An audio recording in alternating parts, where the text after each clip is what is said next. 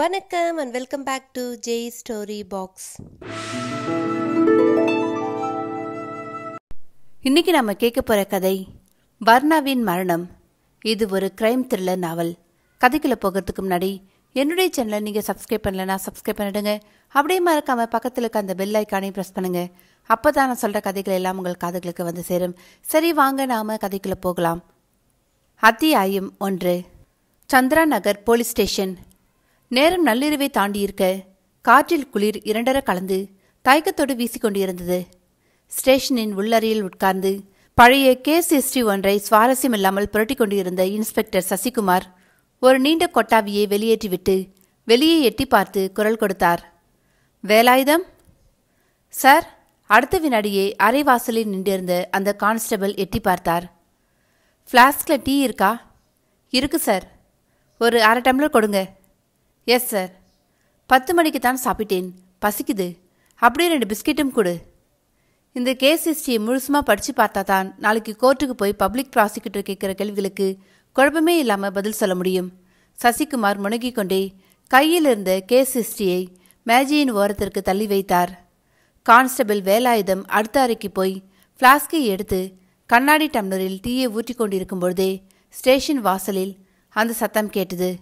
ஸ்கூட்டியை நிறுத்தி அதனின்று ஒரு பெண் இறங்கி வேக வேகமாய் உள்ளே வந்து கொண்டிருந்தாள். 30 வயது இருக்கலாம். அழகாக இருந்தாள். அடர்த்தியான சிவப்பு நிறத்தில் சல்வார் கமீஸ். முகம் வியர்த்து போயிருந்ததில் நிறம் கூடி மினுமினுப்பா தெரிந்தது. வேலாயுதம் டீ ஊற்றுவதை நிறுத்தி கொண்டு அந்த பெண்ணை ஏறிட்டார். யாரம்மா நீ? சார், என் பேர் மாதுரி. நான் உடனடியா இன்ஸ்பெக்டரை பார்க்கணும். என்ன விஷயம்? சொல்றேன் சார். இன்ஸ்பெக்டர் இல்லையா? இருக்கார்மா. வேலாயுதம் சொல்லிக் கொண்டிருக்கும் பொழுதே இன்ஸ்பெக்டர் சசிகுமார் அறையை நின்று வெளியே வந்தார்.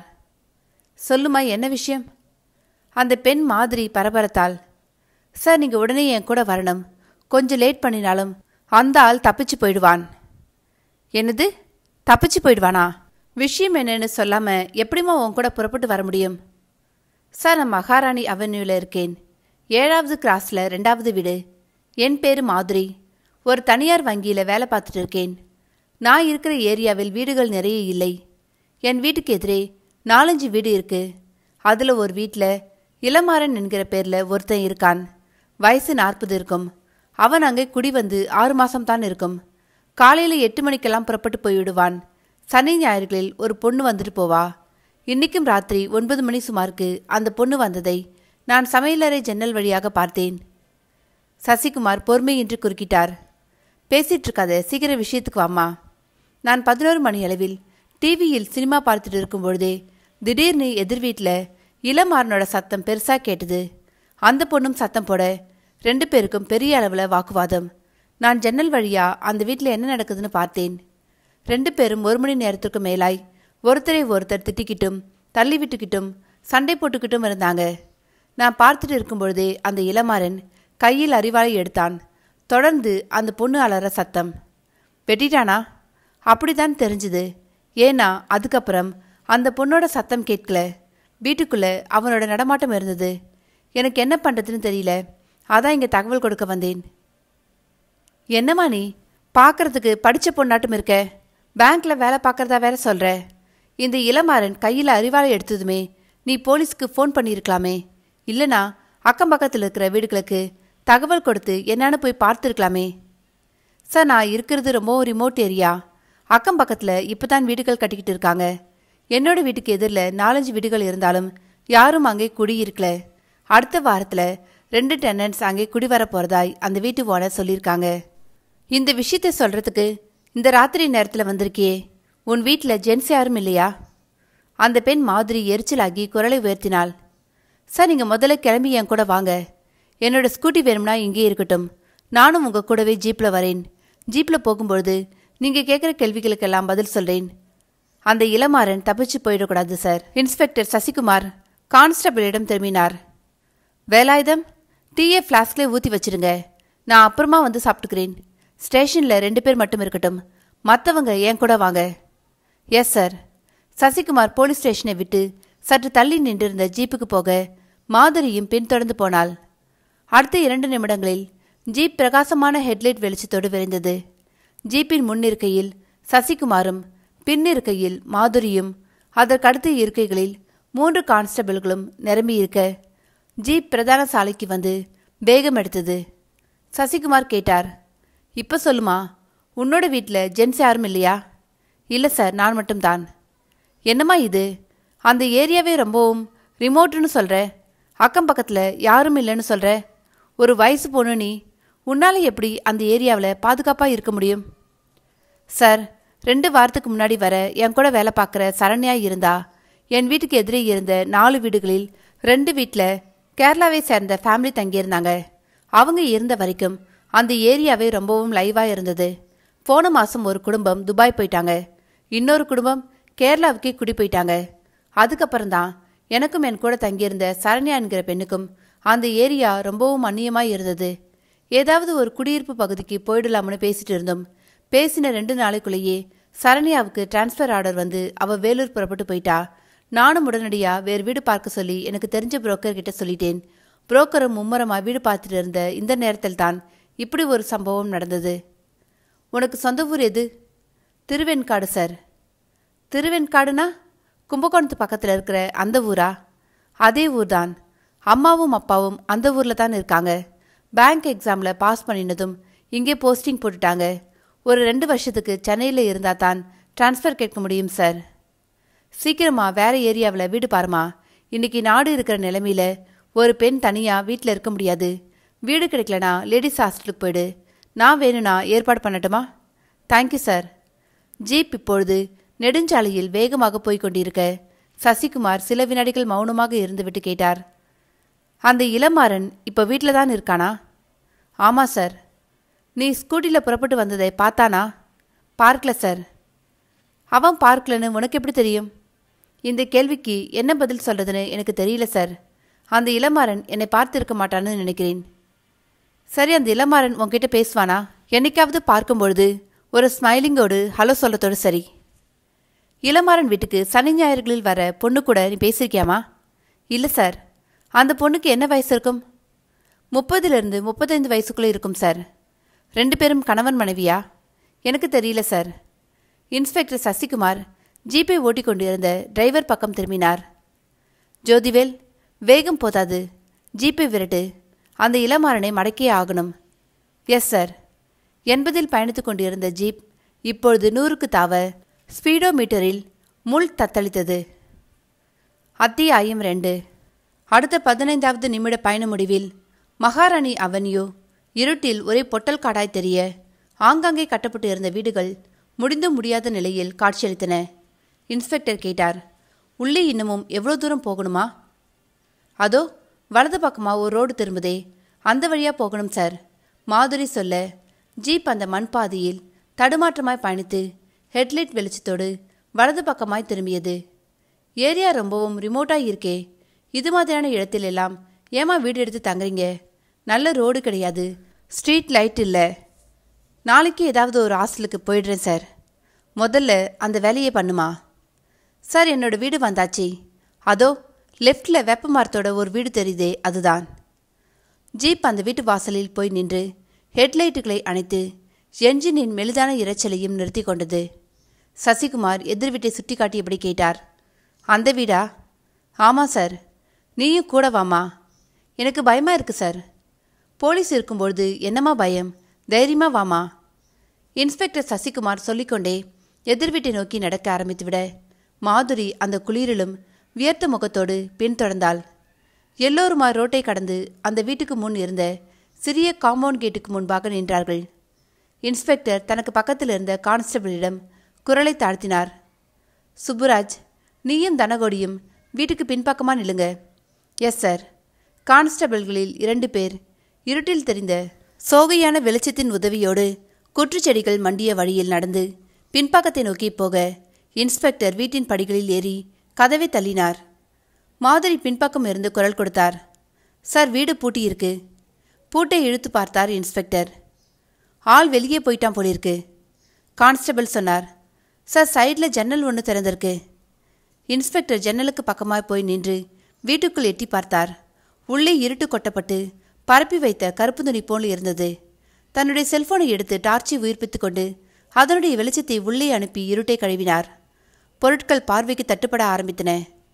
டிவி, கட்டில், கொடிக்கயிற்றில் தொங்கிய துணிமணிகள், கீழே இறைந்து கிடந்த செய்தித்தாள்கள், சுவரோரமாய் உருண்டு கிடந்த 2 டம்ளர்கள், உடைந்த ஒரு பீங்கான் தட்டு, சிதறி கிடந்த வளையல் துண்டுகள், உதிரி மல்லிப்பூக்கள். இன்ஸ்பெக்டர் மாதுரியிடம் திரும்பினார். நீ சொன்னது உண்மைதாமா? வீட்டுக்குள்ள ஒரு கைகலப்பு நடந்திருக்கு. இன்ஸ்பெக்டருக்கு பின்னால் நின்றபடி உள்ளே எட்டி பார்த்து கொண்டிருந்த மாதுரி பயக்குரலில் சொன்னாள். சார், இந்த டிவிக்கு வலது பக்கம் இருக்கிற சுவரை பாருங்க. பார்த்தார். அந்த பகுதி முழுவதும் சிவப்பாய் சின்ன சின்ன புள்ளிகள், சில புள்ளிகள் வழிந்து சிறிய கோடுகளாய் மாறியிருந்தது. ரத்த மாதிரி தெரியுது சார். ரத்தமே தான் என்று சொன்னவர் பின்வாங்கி திரும்பி பார்த்து சுப்புராஜ் என்று குரல் கொடுத்தார். சார், வீட்டின் பின்பக்க இருட்டில் நின்றிருந்த இன்ஸ்பெக்டரை நோக்கி கான்ஸ்டபிள் ஓடி வந்தார். வீட்டோட லாக்கை பிரேக் பண்ணுங்க சார். அடுத்த சில நிமிடங்களில் வீட்டின் பூட்டு அடித்து உடைக்கப்பட்டு தெரித்துவிட இன்ஸ்பெக்டர் சசிகுமார் உள்ளே போனார். மாதுரி பின்தொடர்ந்தாள். கான்ஸ்டபிள் உள்ளே வந்து சுவரில் இருந்த சுவிட்சை தேடி அழுத்த டியூப்லைட் ஒன்று உயிர் பிடித்து கொண்டு அறையை வெளிச்சத்தில் நிரப்பியது. இப்பொழுது அறை அலங்கோலமாய் தெரிந்தது. சமையல் அறைக்குள் பாத்திரங்கள் உருண்டு கிடந்தன. மாதுரியை ஏறிட்டார். நீ சொன்ன மாதிரியே இளமாறனுக்கும் அந்த பொண்ணுக்கும் இடையில் ஒரு யுத்தமே நடந்திருக்கு. ஆனா 2 பேருமே இப்ப வீட்டில் இல்லை. இளமாறன் அந்த பொண்ணை அரிவாளால் வெட்டி இருந்தா அவளோட உடம்பு இந்த வீட்டில் இருந்திருக்கணும். சாரி சார், அந்த பொண்ணை வெட்டுறதுக்காக இளமாறன் கையில் அரிவாளை எடுத்ததை நான் பார்த்தேன். வெட்டினதை பார்த்தியா? இல்லை சார், ஆனால் அவன் கண்டிப்பாக வெட்டியிருப்பான். அப்படி வெட்டினதால்தான் அந்த சுவர் பூராவும் ரத்தம் தெரிச்சு புள்ளிகளாக விழுந்திருக்கு. கான்ஸ்டபிள்களில் ஒருவர் குறுக்கிட்டார். சார், சுவரில் தெரித்திருக்கிற ரத்தத்தை வச்சு பார்க்கும்பொழுது கண்டிப்பாக கொலை சம்பவம் நடந்திருக்கணும். அந்த பொண்ணோட டெட் பாடியை டிஸ்போஸ் பண்ணுறதுக்காக இளமாறன் வெளியே கிளம்பி போயிருக்கலாம். எதுக்கும் கண்ட்ரோல் ரூமுக்கு தகவல் கொடுத்து பேட்ரோலிங் விங்குக்கு தெரியப்படுத்தலாமே சார். அதுவும் சரிதான். நீ போய் ஜீப்பில் இருக்கிற வயர்லெஸ் மூலமாய் சிஆருக்கு தகவல் கொடுத்துட்டு வா. நான் அதுக்குள்ள எஸ்ஓசி பார்த்துறேன். எஸ் சார் என்று சொல்லி அவர் தலையாடி விட்டு போக சசிகுமார் ரத்த புலிகள் தெரிந்த அந்த சுவரை பார்த்துவிட்டு அடுத்த அறைக்குள் நுழைந்தார். படுக்கை அறை என்பது பார்த்த மாத்திரத்திலேயே தெரிந்தது. மடித்து வைக்காத போர்வை குவியலாய் தெரிய அதற்கு சற்று தள்ளி ஒரு நாளிதழின் தாள்கள் தனித்தனியே கிடந்தது. தாள்களை ஆசுவாரஸ்யமாய் தள்ளியவர் ஒரு தாளை தள்ளிய பொழுது பார்வை கூர்மையாயிற்று. தாளின் ஒரு ஓரத்தில் கிறுக்கலாய் எழுதப்பட்ட எண்கள் தெரிந்தன. எண்ணினார். மொத்தம் 10 எண்கள். இது ஏன் ஒரு செல்போன் எண்ணாய் இருக்கக்கூடாது? இளமாறன் யாருடைய செல்போன் நம்பரையாவது இப்படி குறித்து வைத்திருக்கலாம். சசிகுமார் அந்த செல்போன் எண்களை பார்த்தபடி தன்னுடைய செல்போனில் டயல் செய்தார். உடனே மறுமுனையில் ரிங் போயிற்று. 10 வினாடிகள் ரிங் போன பிறகு ஒரு ஆண் குரல் கேட்டது. யாரு? நீங்க யாரு? ஃபோன் பண்ணினது நீங்க தான். யாருன்னு நீங்க தான் சொல்லணும். போலீஸ். போலீஸ்? மறுமுனையில் குரலில் தடுமாற்றம். எஸ், இன்ஸ்பெக்டர் சசிகுமார் பேசிட்டு இருக்கேன்.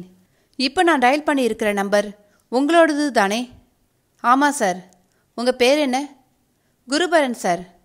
சென்னையா? ஆமாம் சார். எந்த ஏரியா? வானகரம் சார். வேலைக்கு போகிறீங்களா இல்லை பிஸ்னஸா? என்ன விஷயம் சார்? எதுக்காக இப்படி என்னை என்கொயர் பண்ணிகிட்ருக்கீங்க? சொல்கிறேன். நீங்கள் என்ன பண்ணிகிட்ருக்கீங்க? சார், நான் ஒரு சினிமா இண்டஸ்ட்ரியில் இருக்கேன். ஒரு ஃபிலிம் ப்ரொடியூசர். சரி, இளமாறனை உங்களுக்கு தெரியுமா? என்ன பேச்சையே காணோம்? யோசனை பண்ணிகிட்ருக்கேன் சார். என்ன யோசனை? 2 நாளைக்கு முன்னாடி இளமாறன் ஒருத்தர் வந்து என்னை பார்த்தார். நீங்கள் கேட்குறது அந்த இளமாறன் தானானு யோசனை பண்ணிகிட்ருக்கேன். உங்களை வந்து பார்த்த இளமாறன் சென்னையில் எந்த ஏரியான்னு சொன்னார்? மகாராணி அவென்யூ. அதே இளமாறன் தான். அவர் எதுக்காக உங்களை வந்து பார்த்தார்? சினிமாவுக்கு பாட்டு எழுத வாய்ப்பு கேட்டார் சார். அவரை எத்தனை நாளாக உங்களுக்கு தெரியும்? 2 நாளைக்கு முன்னாடி தான் அவரை நான் முதலாய் பார்த்தேன். நான் காரிலிருந்து இறங்கும்பொழுதே என்னோட ஆஃபீஸ் வாசற்படியில் காத்திருந்தார். என்கிட்ட பேச விரும்புகிறதாய் சொன்னார். நான் என்ன விஷயம்னு கேட்டேன். அதற்கு அவர், சார், என்னோட பேர் இளமாறன். இதுவரை 4 சினிமா படங்களுக்கு பாட்டு எழுதியிருக்கேன். இப்போ நீங்கள் எடுக்க போகிற சினிமா படத்துக்கு பாட்டு எழுத வாய்ப்பு கொடுங்கன்னு கேட்டார். நான் அதுக்கு 1 வாரம் கழிச்சு வா, ஊருக்கு போயிருக்க டைரக்டர் வந்துடுவார், அவர்கிட்ட பேசுன்னு சொல்லிட்டு நான் போயிட்டேன். அந்த இளமாறன் கிட்ட அவ்வளோதான் பேசுனீங்களா? ஆமாம் சார், மீறி மீறி போனால் 2 நிமிஷம் பேசியிருப்பேன். ஏன் சார், எதுக்காக இந்த விசாரணை? அந்த இளமாறன் ஏதாவது பிரச்சனை பண்ணிட்டானா? பிரச்சனையே அவன்தான். நீங்கள் சொல்கிறது எனக்கு புரியல சார். உங்கள் பேர் என்ன சொன்னீங்க? குருபரன் சார். இதோ பாருங்க குருபரன், இப்போ நான் அந்த இளமாறன் வீட்டிலிருந்து தான் பேசிகிட்ருக்கேன். அவன் பேரில் ஒரு புகார் வந்தது. அதை விசாரிக்கிறதுக்காக வந்தோம். அந்த இளமாறன் வீட்டை பூட்டிட்டு வெளியே போயிட்டான். 1 மணி நேரத்துக்கு முன்னாடி இந்த வீட்டில் அவனுக்கும் ஒரு பெண்ணுக்கும் கடுமையான வாக்குவாதம் நடந்திருக்கு. ஒரு கட்டத்தில் இளமாறன் அந்த பெண்ணை வெட்டுறதுக்காக கையில் அரிவாளை எடுத்திருக்கான். அதை பார்த்துட்டு எதிர்வீட்டு பெண் போலீஸ் ஸ்டேஷனுக்கு வந்து புகார் கொடுத்ததின் பேரில் நாங்கள் இங்கே வந்தோம். ஆனால் வீடு பூட்டி இருந்தது. பூட்டை உடைச்சிக்கிட்டு வீட்டுக்குள்ளே போனோம். வீட்டு சாமான்கள் எல்லாம் இறைஞ்சி கிடந்தது. சுவரில் ரத்தம் தெரிச்சு புள்ளிகளாய் பரவியிருக்கு. வீட்டுக்குள்ளே அந்த இளமாறனும் இல்லை, அந்த பொண்ணும் இல்லை. குருபரன் இடைமறித்து பதட்ட குரலில் கேட்டார். அவன் அந்த பொண்ணை கொன்னுட்டானா சார்? தெரியல, 2 பேருமே வீட்டில் இல்லாததுனால என்ன நடந்திருக்கும்னு ஒரே குழப்பமாக இருக்கு. ஒரு நியூஸ் பேப்பரின் தாழ் ஓரத்தில் ஒரு செல்போன் நம்பர் எழுதியிருந்தது. என்னோட பார்வைக்கு படவே அந்த நம்பரை நோட் பண்ணி ஃபோன் பண்ணினேன். அந்த லைனில் நீங்கள் வந்தீங்க. உங்கள் ஃபோன் நம்பரை யாரோ அவனுக்கு சொல்ல போக அவன் அதை கைக்கு கிடைச்ச நியூஸ் பேப்பரோட தாளில் குறித்து வச்சிருக்கணும்னு நான் நினைக்கிறேன். உங்கள் ஃபோன் நம்பரை அவனுக்கு யார் கொடுத்துருப்பாங்கன்னு நினைக்கிறீங்க? தெரியல சார். எடுத்த எடுப்புலையே தெரியலன்னு சொல்லாதீங்க. கொஞ்சம் நிதானமாக யோசனை பண்ணி பாருங்க. நீங்கள் எடுக்க போகிற சினிமாவுக்கு பாட்டு எழுதுறத பற்றி 2 நாளைக்கு முன்னாடி உங்களுக்கு தெரிஞ்ச நண்பர்கள் யார்கிட்டையாவது பேசிட்டு இருந்தீங்களா? மறுமுனையில் மௌனம். என்ன குருபரன், சைலண்ட் ஆகிட்டீங்க? சார், நீங்கள் இப்படி ஒரு கேள்வியை கேட்ட பின்னாடி தான் எனக்கு ஞாபகம் வருது. அது என்னன்னு சொல்லுங்க. 2 நாளைக்கு முன்னாடி காஸ்மாபாலிடன் கிளப் பார்ல உட்கார்ந்து நானும் இன்னும் 4-5 ப்ரொடியூசர்ஸும் தற்போதைய சினி இண்டஸ்ட்ரியை பற்றி பேசிக்கிட்டு இருந்தோம். அந்த சமயத்தில் புதுசாக பாட்டு எழுத வரவங்க திறமைசாலிகளாக இருக்காங்க. அவங்கள தயாரிப்பாளர்களும் டைரக்டர்களும் உபயோகப்படுத்திக்கணும். அப்போ தான் திறமையான இளம் சினிமா கவிஞர்கள் நமக்கு கிடைப்பாங்கன்னு எனக்கு பக்கத்தில் உட்கார்ந்திருந்த விநாயகமூர்த்தி என்கிற பட தயாரிப்பாளர் சொன்னார். ஃபீல்டில் பிரபலமாக இருக்கிற சினிமா கவிஞர்கள் ஒரு பாட்டு எழுத ₹1,00,000 கேட்குறாங்க. அவங்களுக்கு கொடுக்குற பணத்தில் 10ல் 1 பங்கு கொடுத்தாலே போதும். ஒரு புது பாடலாசிரியர்கிட்ட இருந்து அருமையான பாட்டு கிடைக்கும்னு பஞ்சலிங்கம் என்கிற ஒரு ப்ரொடியூசர் சொன்னார். நான் இப்போ சினிமா படம் எடுத்துகிட்டு இருக்கிறதால அந்த 2 ப்ரொடியூசரில் யாராவது ஒருத்தர் தான் என்னோட செல்ஃபோன் நம்பரை நீங்கள் சொல்கிற அந்த இளமாறனுக்கு கொடுத்து இருக்கணும்னு நான் நினைக்கிறேன். அந்த 2 தயாரிப்பாளர்களோட பேர் என்னன்னு சொன்னீங்க? ஒருத்தர் விநாயகமூர்த்தி, இன்னொருத்தர் பஞ்சலிங்கம். அவங்க 2 பேரோட செல்ஃபோன் நம்பர்ஸையும் எனக்கு தர முடியுமா? தரேன் சார், நோட் பண்ணிக்கிறீங்களா? அத்தியாயம் 3. அசிஸ்டன்ட் போலீஸ் கமிஷனர் வின்சென்ட் கையில் வைத்திருந்த கேஸ் ஃபைலை புரட்டிக்கொண்டே எதிரில் உட்கார்ந்திருந்த இன்ஸ்பெக்டர் சசிகுமாரிடம் கேட்டார். 2 பேரில் யார் முதல்ல பார்த்தீங்க? பஞ்சலிங்கம் சார். விநாயகமூர்த்தி ஒரு வெளிநாடு படப்பிடிப்பில் இருக்கார். ஃபோனில் கான்டாக்ட் பண்ணி பார்த்தேன். ஏதோ ஒரு ரிமோட் பிளேஸில் இருக்கார் போலிருக்கு. ரீச் ஆகல. சரி, இளமாறனை பற்றி பஞ்சலிங்கம் என்ன சொன்னார்? இளமாறனை கடந்த 2 வருஷ காலமாகத்தான் தெரியும்னு சொன்னார். ஆரம்பத்தில் சினிமாவில் நடிக்க வேண்டும் என்று தான் ஊரை விட்டு சென்னைக்கு வந்திருக்கான். நடிக்க வாய்ப்பு கிடைக்காமல் போகவே பாடல்கள் எழுத ஆரம்பிச்சானாம். வாரத்தில் 2 தடவையாவது அவரோட ஆஃபீஸ்க்கு வந்து சான்ஸ் கேட்பானாம். இளமாறனுக்கு எந்த ஊருன்னு கேட்டிங்களா? கேட்டேன் சார். கன்னியாகுமரிக்கு பக்கத்தில் ஏதோ கிராமமாம். கிராமத்தோட பேர் ஞாபகம் இல்லைன்னு சொன்னார். தனக்கு கல்யாணம் ஆயிட்டதாக இளமாறன் சொல்லியிருக்கான். பட தயாரிப்பாளர் விநாயகமூர்த்தி மூலமாகத்தான் பஞ்சலிங்கத்துக்கு இளமாறனை தெரியுமாம். அப்படின்னா விநாயகமூர்த்திக்கு தான் இளமாறனை பற்றின முழு விவரங்கள் தெரியும். ஆமாம் சார். சம்பவம் நடந்து 4 நாள் ஆயிடுச்சே. இளமாறனை கண்டுபிடிக்க முடியல. அந்த பொண்ணுக்கும் என்னாச்சுன்னு தெரியல. அந்த விநாயகமூர்த்தி கிட்ட கடைசியாக எப்போ பேசுனீங்க? 1 மணி நேரத்துக்கு முன்னாடி கூட ட்ரை பண்ணி பார்த்தேன் சார். Not reachable. அவரோட செல்ஃபோன் நம்பரை சைபர் கிரைம் பிரான்ச்சுக்கு கொடுத்து ட்ரை பண்ண சொல்லுங்க. ஆல்ரெடி கொடுத்துட்டேன் சார். இன்ஸ்பெக்டர் சசிகுமார் சொல்லிக் கொண்டிருக்கும்பொழுதே ஏசியின் மேஜையோரமாக இருந்த இன்டர்காம் மெலிதாய் குரல் எழுப்பியது. ரிசீவரை எடுத்து காதுக்கு கொடுத்து எஸ் என்று சொல்லி மறுமுனையில் ஒலித்த பேச்சு குரலை உன்னிப்பாய் கேட்க ஆரம்பித்தார். அடுத்த சில வினாடிகளில் அவருடைய முகம் இயல்பான நிறத்தை தொலைத்துவிட்டு லேசாய் கருத்தது. மேலும் 2 நிமிடங்கள் மறுமுறை பேச்சை செவிமடுத்துவிட்டு எழுந்தார். இன்ஸ்பெக்டரை பார்த்து சொன்னார், வாங்க போலாம். எங்கே சார்? இளமாறனோடு 4 நாளைக்கு முன்னாடி காணாமல் போன பொண்ணு கிடைச்சிட்டா. எப்படி சார்? தெரியல. இது OMR கண்ட்ரோல் ரூமிலிருந்து எனக்கு வந்த செய்தி. அசிஸ்டன்ட் கமிஷனர் வின்சென்ட் அறையை விட்டு வெளியேறி வேகமாய் நடக்க ஆரம்பித்துவிட இன்ஸ்பெக்டர் சசிகுமார் அவருடைய வேகத்துக்கு ஈடு கொடுத்து நடந்தார். இருவரும் கட்டிடத்துக்கு வெளியே வந்து காத்திருந்த ஜீப்பில் ஏறினார்கள். 40 நிமிஷ பயணம். பழைய மகாபலிபுரம் ரோட்டுக்கு வந்த ஜீப் மேலும் 10 நிமிஷம் பயணம் செய்து முட்டுக்காடு பகுதிக்கு வந்து சவுக்குத்தொப்பு ஓரமாக நின்றது. சாலையின் மறுபக்கம் ஒரு வேன் தெரிய அதன் அருகே நின்றிருந்த இன்ஸ்பெக்டர் ஒருவர் ஓட்டமும் நடையுமாய் வந்து சல்யூட் வைத்தார்.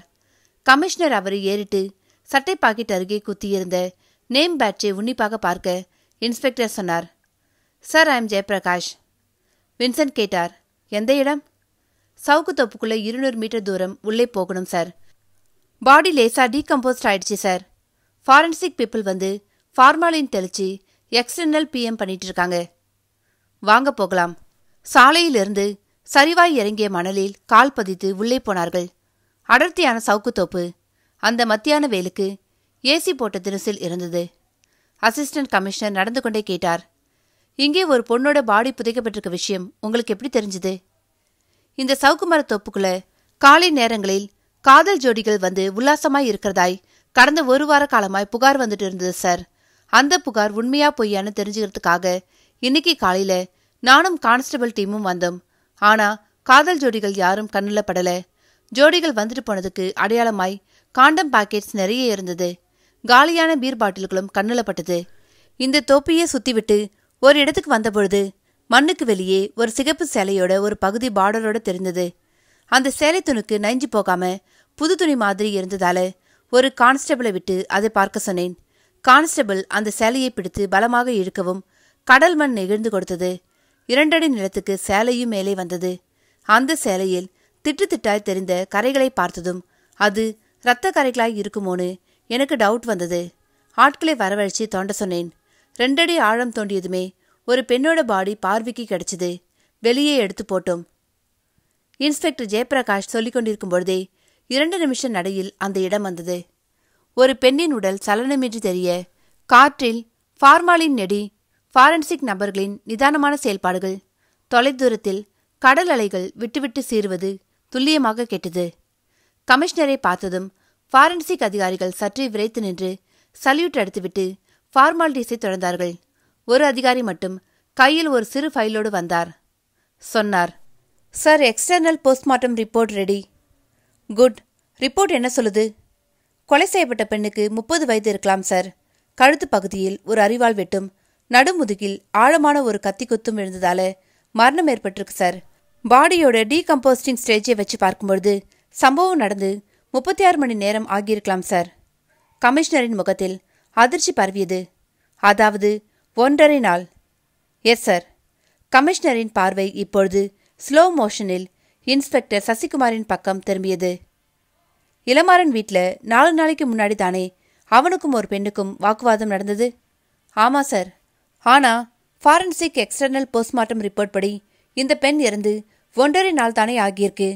அப்படின்னா இளமாறன் வீட்டுக்கு வந்த பெண் இவளாக இருக்க முடியாது. இந்த பெண் தான் சார் அந்த பெண். இன்ஸ்பெக்டர் ஜெயபிரகாஷ் உறுதியான குரலில் சொல்ல கமிஷனரின் முகம் பெரியதொரு திகைப்புக்கு உட்பட்டது. எப்படி இவ்வளோ உறுதியா சொல்றீங்க? இதை நான் சொல்லல சார். தென் மாதுரி சார். மாதுரியா? ஆச்சரிய குரலில் கேட்டுக்கொண்டே இன்ஸ்பெக்டர் முன்னால் வந்தார். மாதுரி எப்படி இந்த இடத்துக்கு? யார் கூட்டிட்டு வந்தாங்க? ஜெயபிரகாஷ் சசிகுமாரை பார்த்தபடி சொன்னார். சார், ஒரு பெண்ணோட பாடி இந்த சவுக்குத்தொப்பில் கிடைச்சதும் கண்ட்ரோல் ரூமுக்கு நான் தகவல் கொடுத்தேன்.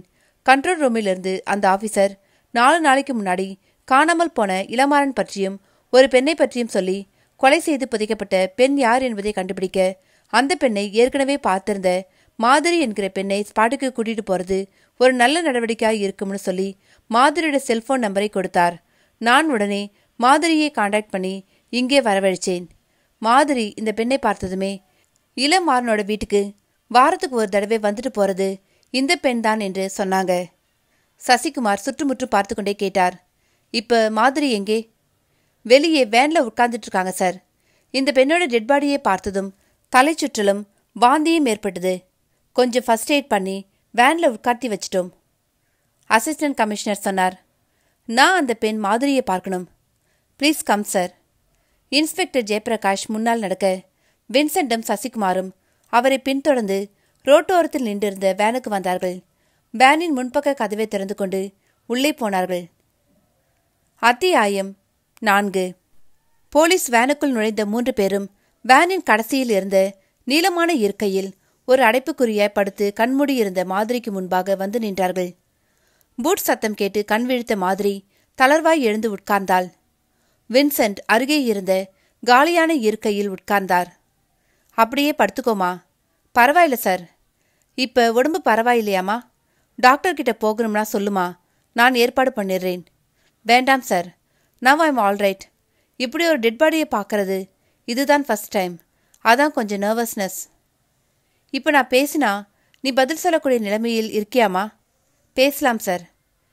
இப்போ நீ பார்த்த கொலை செய்யப்பட்ட பெண்தான் இளமாறன் வீட்டுக்கு வார வாரம் வந்துட்டு இருந்த பெண்ணா? ஆமாம் சார். பாடியை நல்லா பார்த்தியாமா? பார்த்தேன் சார். முகத்தை ஃபார்மாலினால் அலும்பி காட்டினாங்க. கடந்த 6 மாச காலமாய் அந்த பெண்ணை பார்த்துட்டு இருந்ததால என்னால் சுலபமாக அடையாளம் காட்ட முடிஞ்சுது. நீ அந்த பொண்ணுக்கிட்ட பேசியிருக்கியாமா? இல்லை சார். பேசணும்னு நினச்சி 2-3 தடவை அந்த பெண்ணோட பார்வையில் படுற மாதிரி வாசலில் நின்றுருக்கேன். ஆனா அவ பார்க்காம தலையை குனிஞ்சிட்டு போயிடுவா. இளமாறனும் அந்த பொண்ணும் ஹஸ்பண்ட் அண்ட் ஒய்ஃபா? தெரியல சார். 4 நாளைக்கு முன்னாடி 2 பேருக்கும் இடையில் வாக்குவாதம் நடந்ததாகவும் கைகலப்பு ஏற்பட்டதாகவும் இன்ஸ்பெக்டர் சசிகுமார் கிட்ட நீ சொல்லியிருக்கே. ஆமாம் சார். அவங்க பேசினது ஏதாவது உன்னோட காதுல விழுந்துதாமா?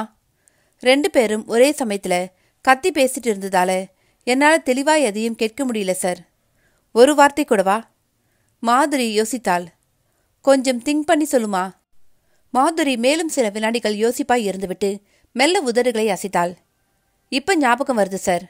இளமாறன் கத்தி பேசும்பொழுது வர்ணான கூப்பிட்டு இன்னொரு தடவை சொன்ன எனக்கு கெட்ட கோபம் வரும்னு சொன்னார். வர்ணாவா?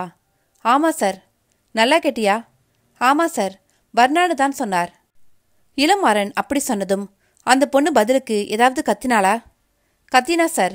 ஆனா என்னான்னு எனக்கு கேட்கல. மாதிரி சொல்லிக் கொண்டிருக்கும் பொழுதே இன்ஸ்பெக்டர் சசிகுமாரின் செல்போன் மெலிதாய் ரிங்டோனை வெளியிட்டது. எடுத்து அழைப்பது யார் என்று பார்த்தார். சற்றே பதட்டமாகி அசிஸ்டன்ட் கமிஷனரை பார்த்து குரல் கொடுத்தார். சார், வெளிநாட்டு படப்பிடிப்பில் இருக்கிற அந்த விநாயகமூர்த்தி பேசுறார். ஸ்பீக்கரை ஆன் பண்ணிட்டு பேசுங்க. சசிகுமார் ஸ்பீக்கரை ஆன் செய்துவிட்டு ஹலோ என்றார். மறுமுனையில் கட்டை குரல் ஒன்று கரகரத்தது. நான் சினி ப்ரொடியூசர் விநாயகமூர்த்தி பேசுறேன். நீங்க இன்ஸ்பெக்டர் சசிகுமார் தானே? ஆமா.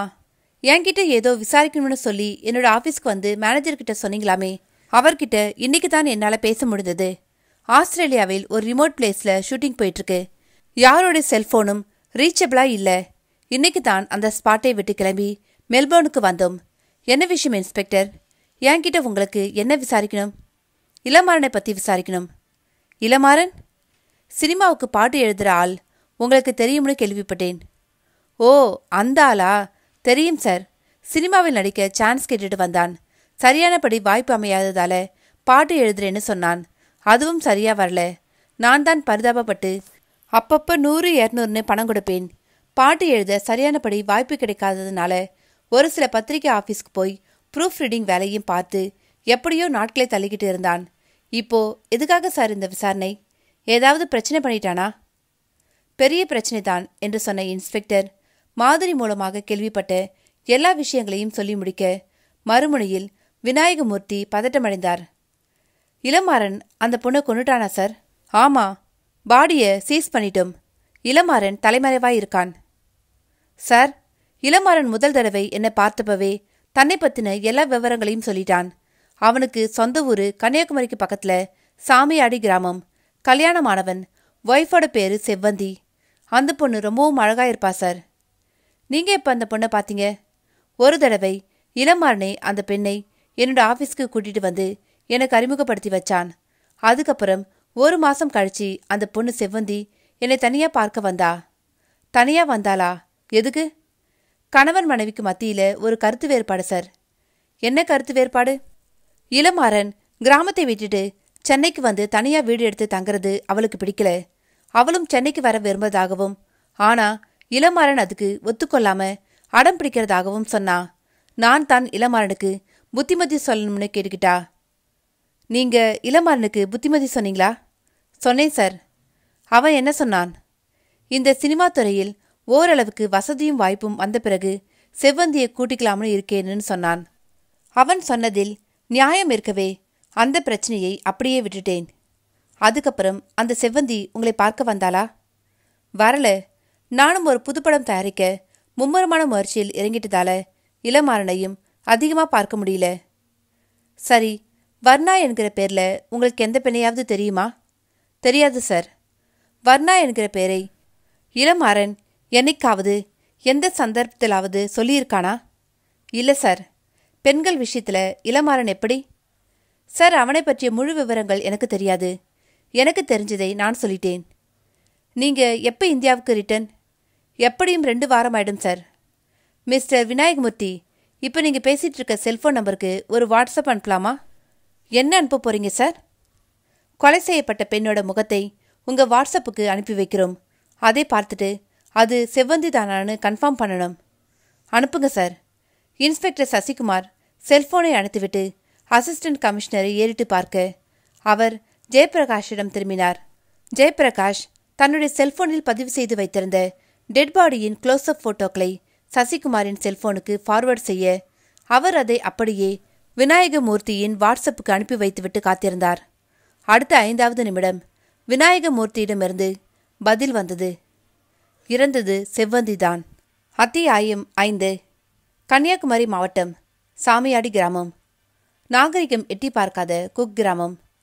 வெயில் சொல்லென்று பிடரியே சுட அந்த காலை 10 மணி வேளையில் பஸ்ஸை விட்டு இறங்கி கிராமத்தின் புழுதி மண்ணில் நடந்து கொண்டிருந்தார் சசிகுமார். காக்கி யூனிஃபார்மை தவிர்த்துவிட்டு கருப்பு நிற பேண்ட், பிங்க் நிற ஷர்ட்டில் ஒரு கல்லூரி மாணவன் போன்ற தோற்றத்தை கொடுத்தார்.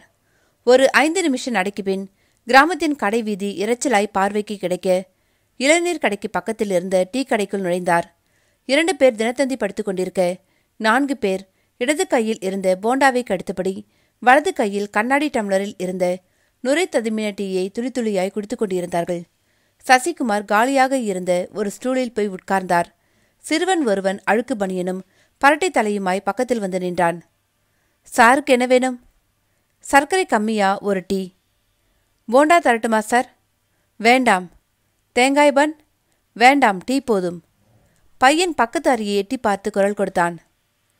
அண்ணே, சர்க்கரை கம்மியா ஒரு டீ. சசிகுமார் சுற்றுமுற்றும் பார்த்தார். போண்டா முடிந்து போயிருக்க டீயை மட்டும் குடித்து கொண்டிருந்த அந்த நடுத்தர வயது நபரிடம் கேட்டார். இந்த ஊர்ல இளமாறன் வீடு எங்கே இருக்குன்னு தெரியுமா? டீ பேர் வழி திகைத்த மாதிரி பார்த்தான். என்ன பேரு? இளமாறன். நீ சொல்ற பேர்ல யாரும் இருக்கிற மாதிரி தெரியலையே. வயசானவரா? இல்ல, ஒரு 40 வயது இருக்கும். அந்த ஆளோட அப்பா பேர் என்ன? தெரியல. சரி, அந்த இளமாறன் என்ன தொழில் பண்றாப்ல? எந்த தொழில்னு தெரியல. ஆனா கடந்த 6 மாசமா மெட்ராஸ்ல தங்கி சினிமாவில் நடிக்கவும் பாட்டு எழுதவும் முயற்சி பண்ணிட்டு இருக்கார். அவரோட மனைவி பேரு செவ்வந்தி. சசிகுமார் இப்படி சொன்னதும் நாளிதழை படித்துக் கொண்டிருந்த நபர் சட்டென்று தலையை உயர்த்தினார். தம்பி, நீங்க தவசி அப்பனோட பையன் கருப்பு சாமியை பத்தி சொல்றீங்கன்னு நினைக்கிறேன். அவன்தான் இந்த கிராமத்திலேயே சினிமா பாட்டுன்னு பேசிட்டு இருப்பான். அடிக்கடி மெட்ராஸ் போயிட்டு வருவான். ஒரு நாள் நான் அவன்கிட்ட பேசிட்டு இருக்கும்பொழுது தன்னோட பேரை மாத்திக்கிட்டதாகவும் கூடிய சீக்கிரம் சென்னையிலேயே குடியேறப் போவதாகவும் சொன்னான். அவன் 2 வருஷத்துக்கு முன்னாடி தான் கல்யாணம் பண்ணிக்கிட்டான். பொண்டாட்டி பேர் என்னன்னு எனக்கு தெரியாது. நீங்க இதே ரோட்ல வடக்கு பக்கமா கொஞ்சம் தூரம் நடந்தா ஐயனார் கோவில் வரும். கோவிலுக்கு பக்கத்துல ரோட்ல தான் தவசியப்பன் வீடு, வேப்ப மரத்தை ஒட்டின வீடு. சொன்ன நபர் மறுபடியும் செய்தித்தாளுக்குள் போய்விட சசிகுமார் டீயை குடித்துவிட்டு எழுந்தார். காசை கொடுத்துவிட்டு வெளியே வந்து வெயிலில் நனைந்து வடக்கு திசையை பார்த்து நடந்தார். ஐயனார் கோவில் அருகே வந்தபொழுது அவருடைய செல்போன் ஒலித்தது. எடுத்து பார்த்தார். மறுமுனையில் அசிஸ்டன்ட் கமிஷனர் வின்சென்ட் கேட்டார். என்ன, சாமியாடி கிராமத்துக்கு போய் சேர்ந்துட்டீங்களா? சேர்ந்து இப்போ இளமாறன் வீட்டை நோக்கி போயிட்டு இருக்கேன் சார். ஒரு டீ கடையில் உட்கார்ந்து 5 நிமிஷம் பேசினேன். அவனை பத்தின விவரங்கள் கிடைச்சது. 1 மணி நேரம் கழிச்சு நான் ஃபோன் பண்றேன் சார். Good job. உங்க ஃபோனுக்காக வெயிட் பண்றேன். சசிகுமார் செல்போனை அணைத்து சட்டை பாக்கெட்டில் போட்டுக்கொண்டு கோவிலையொட்டிய குறுகலான வீதிக்குள் நுழைந்தார். 100 மீட்டர் தூரத்திலேயே பெரிய வேப்பமரம் ஒன்று பார்வைக்கு தட்டுப்பட, அருகே சற்றே சரிந்த ஓட்டு வீடு, வீட்டு வாசலையொட்டி நீளமான திண்ணை. அடுத்த ஒரு நிமிஷத்தில் அந்த வீட்டை நெருங்கிய சசிகுமார் சாத்தப்பட்டு இருந்த கதவை மெல்ல தட்ட, யாரது என்று கேட்டுக்கொண்டே பெரியவர் ஒருவர் உள்ளே இருந்து வெளிப்பட்டார். நல்ல உயரத்தோடு இருந்த அவர் தளர்வாய் தெரிந்தார். கண்களை இடுக்கிக் கொண்டு உன்னிப்பாய் பார்த்தார். சசிகுமார் மெல்ல பேச்சை ஆரம்பித்தார். ஐயா, நான் சென்னையிலேருந்து வரேன். இங்கே தவசியப்பங்கிறது நான் தான் தம்பி. ஐயா, உங்ககிட்ட கொஞ்சம் பேசணும். உள்ளே வாங்க தம்பி. சசிகுமார் தலை குனிந்து வீட்டுக்குள் போனார். சிறிய வீடு. ஜன்னல் வழியே வீட்டின் பின்புறம் வாழைமர கன்று ஒன்று தெரிந்தது. பெரியவர் தவசியப்பன் ஒரு மடக்கு நாற்காலியை எடுத்து விரித்து போட்டார். உட்காருங்க தம்பி. சசிகுமார் உட்கார்ந்ததும் அவரும் ஒரு நாற்காலியை போட்டுக்கொண்டு உட்கார்ந்தார். என்ன பேசணும் சொல்லுங்க தம்பி. சசிகுமார் சில வினாடிகள் மௌனமாக இருந்துவிட்டு மெதுவாய் பேச்சை ஆரம்பித்தார்.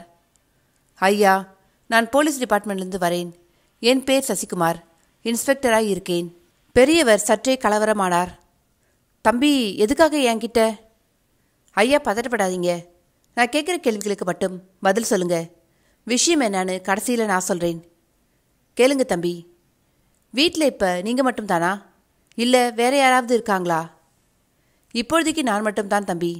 ஒய்ஃப் இருந்து 10 வருஷம் ஆச்சு. ஒரே பையன். இப்போ அவன் சென்னையில் இருக்கான். சென்னையில் உங்கள் சன் என்ன செய்கிறாரு? சினிமாவில் நடிக்க போகிறேன்னு போனான். அப்புறம் பாட்டு எழுதுறேன்னு சொன்னான். அவன் இங்கே வரதே இல்லை. அங்கேயே வீடு எடுத்து தங்கி சினிமான்னு வாழ்க்கையை தொலைச்சிட்டு இருக்கான். நான் வச்ச பேரு கருப்புசாமி. அவனா வச்சுக்கிட்ட பேரு இளமாறன். உங்களுக்கு இளமாறன் ஒரே பையன் தானா? ஆமாம் தம்பி. அவருக்கு கல்யாணம்? அதுவும் ஆச்சு. கல்யாணம் பண்ணி வைக்க வேண்டிய சிரமத்தை கூட அவன் எனக்கு கொடுக்கல. ஏதோ சீர்திருத்தம் என்கிற பேரில் ஒரு அனாதை விடுதிக்கு போய் ஒரு பெண்ணை கல்யாணம் பண்ணிட்டு வந்து நின்னான். அவனுக்கு பிடிச்சிருந்ததால சரின்னு நானும் விட்டுட்டேன். அந்த பொண்ணோட பேரு செவ்வந்தி. 2 பேருக்கும் மத்தியில் சுமூகமான உறவு இருந்ததா? அது வரைக்கும் சரளமாக பேசிக்கொண்டிருந்த பெரியவர் இப்பொழுது சசிகுமாரை ஒரு சந்தேக பார்வை பார்த்தார். என்ன தம்பி, நீங்கள் விசாரிக்கிற விதத்தை பார்த்தா பெருசா ஏதோ பிரச்சனை இருக்கும் போலிருக்கே. பிரச்சனை பெருசுதான். உங்கள் மருமக செவ்வந்தி இப்போ எங்கே? அந்த பொண்ணு எப்போவும் இந்த வீட்டில் தான் இருப்பா.